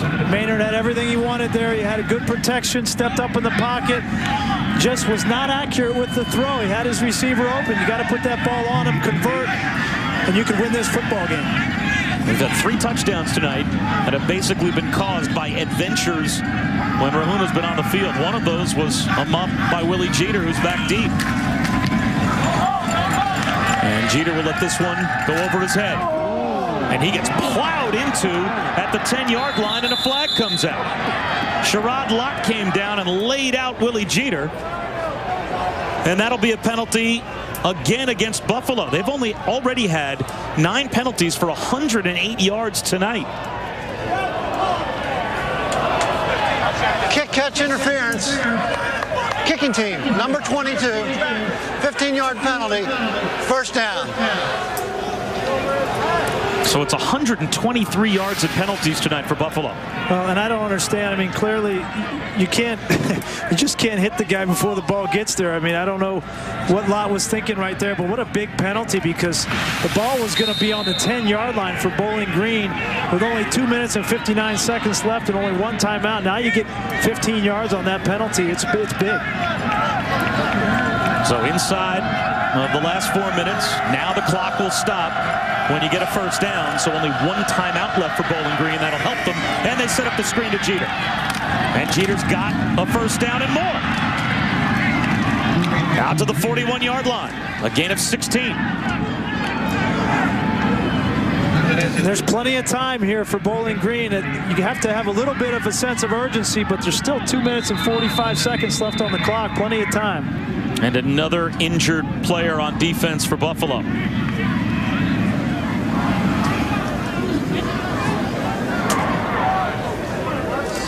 The screen game tonight has been successful for Bowling Green. Yeah, it really has. And here's Jeter right here. You're going to see, as you let it roll, they're going to allow them to come up the field, get a pass rush, and then release their 2 offensive linemen, get out there and get a block. Right here, 64 and 75, Volante. They're going to get a block on the edge, and then you're going to see tremendous effort here by Jeter, breaking tackles 1, 2 right there, and keeping his feet moving. For only 175 pounds, he's got some power in his legs. Saturday at noon Eastern, number 4 Iowa back in action. They'll take on Northwestern. Ricky Stanzi will try and keep their BCS championship game hopes alive. The Hawkeyes certainly in the hunt for a spot in the title game. College football presented by Cars.com on ESPN Saturday at noon Eastern. For more, log on to ESPN.com. Northwestern, then at Ohio State, and then home against Minnesota. That's what remains in the Big Ten for Iowa. And in the BCS standings, they are lurking at number 4, right behind Florida, Texas, and Alabama. And then so close, only a couple of thousandths separating Cincinnati and TCU for the 5 spot. And Boise State also undefeated. The interesting one to me, Bob, is right here. LSU. LSU has 8 teams in front of them, but they're the ones that control their destiny because they play Alabama this weekend, and then they're also going to play later in the year the SEC championship, and they could control their own destiny if they win out. One of the starting outside linebackers for Buffalo, Justin Winters, was the injured player. Incomplete for Adrian Hodges. So you beat down another starter on defense. Plenty of time left for Bowling Green with 2:43 to go. They have only 1 timeout. And Sheehan just missed that throw right there. But, you know, I'd get back to Freddie Barnes. He's only got 7 catches tonight. But if they're going to play zone coverages, he can find the hole. If they're going to play man coverage, he can beat man coverage and get open. But he is your guy. You got to feed him.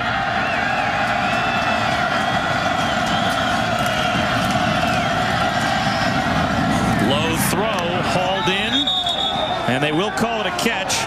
Ray Hudson makes the catch. The crowd doesn't like it, and now they whistle it as an incompletion. A late call by the field judge downfield. Honestly, if that had been ruled as a catch, it might have hurt Bowling Green more than the incompletion. It would have continued to roll the clock. Yeah, it was about only a 3 or 4 yard gain, so Clausen is not going to he's not going to dispute that one. He'll let that one go. 4 down territory here for Bowling Green. If I'm a Buffalo fan, I'm rooting for that to be a catch. Yeah. It's only 2 yard gain, and the clock rolls. 3rd down and 10. Again, a 4-man rush. Sheehan to the sideline. This time it is caught. Adrian Hodges bobbled it for a moment, held on for a first down to the 39-yard line. And credit Dave Clausen coming back the same play they ran earlier that Sheehan missed the throw to the outside. Here Hodges runs the same route, and number 12 there for Buffalo. Buffalo does not get back on that throw. You have to secure the sideline there if you're the corner. Bowling Green goes hurry up. Again, the middle screen. Down to the 30-yard line goes Chris Bullock, a yard shy of a first down. And you certainly at this point would think that Bowling Green would go no huddle, but they don't have to really hurry up. They have a lot of time left. And they'll sneak for the first down. Great call right there. You know, this is what they do. Bowling Green doesn't huddle, period. So this is nothing new for them. And they've got all kind of different speeds and tempos with which they operate at the line of scrimmage offensively. But when you get to a second or third and 1 to 2, that sneak right there, get your first down and stop the clock. Sheehan throws it wide, knocked away. Coverage by Mike Newton on Adrian Hodges. And you start to think how different this game would be if on the last possession Bowling Green had gone for the short field goal instead of going for it on 4th and 2 inside the 5. Sure. Well, it made such a difference for Buffalo to be able to run the football and get it out of that end zone and create field position. But right here, Bowling Green has run the same play 3 times in a row to Hodges on the outside. That ball batted down. Richie Smith knocked it away, and again it'll be 3rd down and 10. Trying to get the underneath route to Barnes again, and now it's 3rd and 10. You don't have to get all of it right here if you're Tyler Sheehan. Just got to make sure you get a completion, maybe underneath, and let your guy break a tackle, maybe get a first down. Barnes at the top of your screen.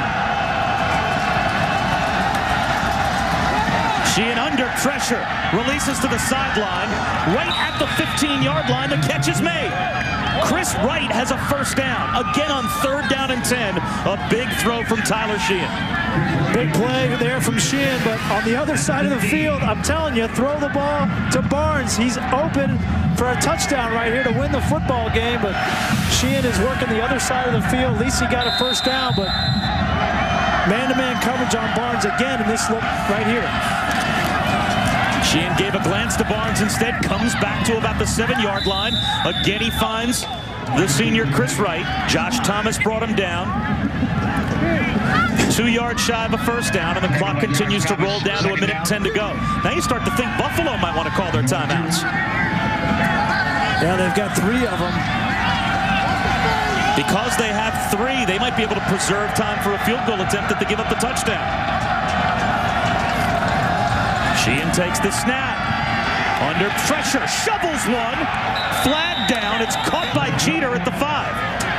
He is right at the first down marker. Dane Robinson. Offense, number 56. 10-yard penalty. Replay, second down. Well, Robinson pulled down Sheehan, wipe it all away with a holding penalty.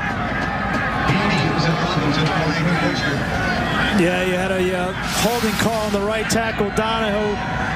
Right here, let's take a look. He gets beat inside. That's a clear holding call. That's a tackle is what that is. But overset to the outside and quick move inside, got beat. Very important game for both of these teams at 3-5 on the season in the middle of the MAC East Division.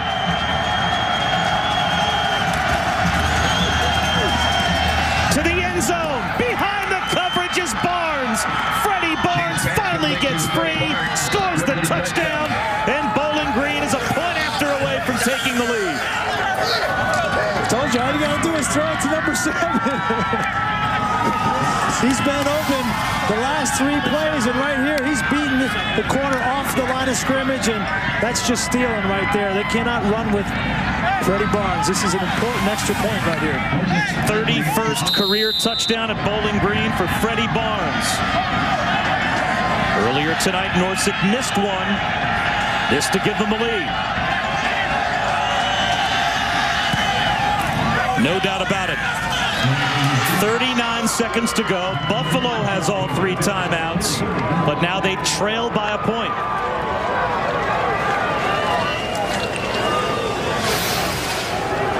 Well, it's a good job by the offensive line, giving him time to throw this football, but I think in that situation, with the game on the line, if you're Buffalo, you got to put 2 guys on Freddie Barnes. He's done this all year long, over 100 catches and now 10 touchdowns. And it took Tyler Sheehan a little while to find his good friend on that drive, but once he did, he produced. An 11-play touchdown drive for Bowling Green gives them the lead with 39 seconds to go. This game is not over yet. In the MAC East, Bowling Green trying to get to 3-2 in the conference, and even more importantly, just to keep their bowl game hopes alive, to get to 4-5. You have to win at least 6 games to play in a bowl game. So they would take a big step forward as they come down the stretch in their season to playing a postseason game. But Buffalo, with 39 seconds to go and all 3 timeouts, can use the whole field to call whatever play they like. And they need only a field goal. And, you know, it's been really impressive to watch Freddie Barnes this year. I mean, he has done everything you could possibly do from the wide receiver position, from catching the ball to taking snaps at quarterback. But the best thing about Freddie Barnes is he's a humble kid, comes to work every day, works hard. He's a leader, does well in the classroom, and that's what you like to see in college football. Ed Young from the 8. Loses steam on that return at about the 25-yard line, brought down by Jarrett Sanderson. Only an 18-yard return. 32 seconds to go.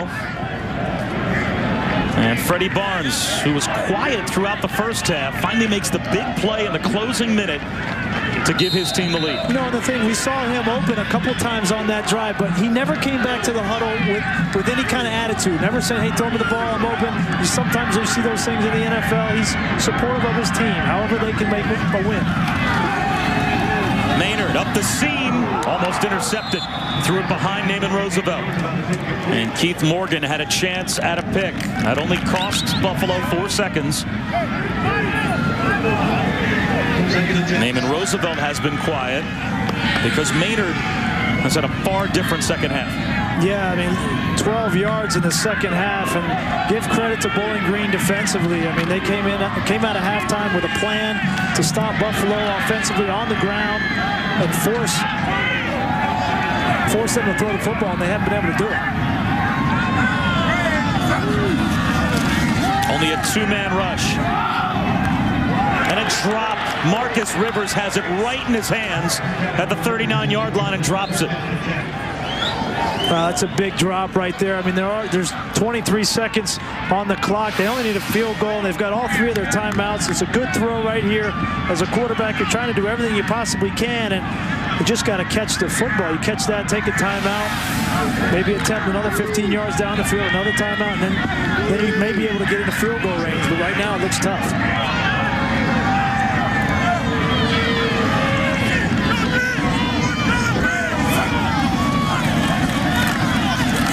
Maynard under pressure, loses the football. That's a fumble. And now Buffalo has to call a timeout. They recover, but with the clock winding down to 13 seconds to 12 seconds, they finally call a timeout as James Schneider knocked it away from Maynard. First charge timeout of the second half. Well, and he held this ball a little while, trying to push it down the field. Right there, that ball comes out and goes backwards. His arm wasn't coming forward, so that was ruled a fumble. Now for tonight's most valuable player of the game, brought to you by Sonic. And as has often been the case this year for Bowling Green, Freddie Barnes makes the big play when it's needed the most. 8 catches for 122 yards for him is just another night at the office. Well, that's on the low end. It's 4.5 under his average. That's right. He averages 12.5 catches a game.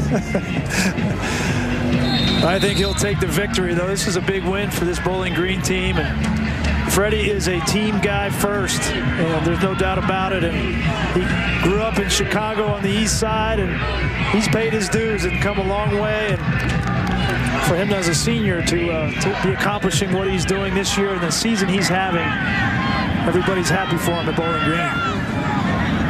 Last gasp for the Bulls.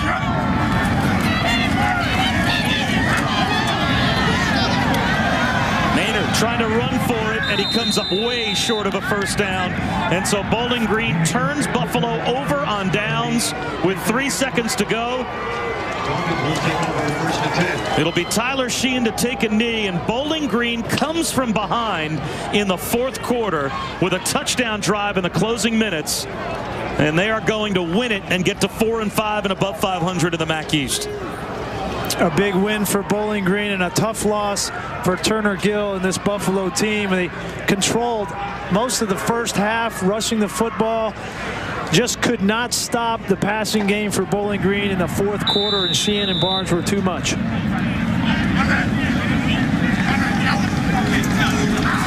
Sheehan takes a knee, and Bowling Green will head home winners. What a tough loss for Buffalo as well. Played a great first half, but miscues on special teams. 2 blocked punts for Bowling Green led to 2 touchdowns. And Buffalo falls at home. 30-29 is the final, as Turner Gill's team falls to 3-6, and Bowling Green back in it at 4-5 and 3-2 in the division. Again, the final, a 1-point lead, a 1-point win for Bowling Green. NBA Coast to Coast coming up next. We'll go to our ESPN studios now, and Matt Weiner.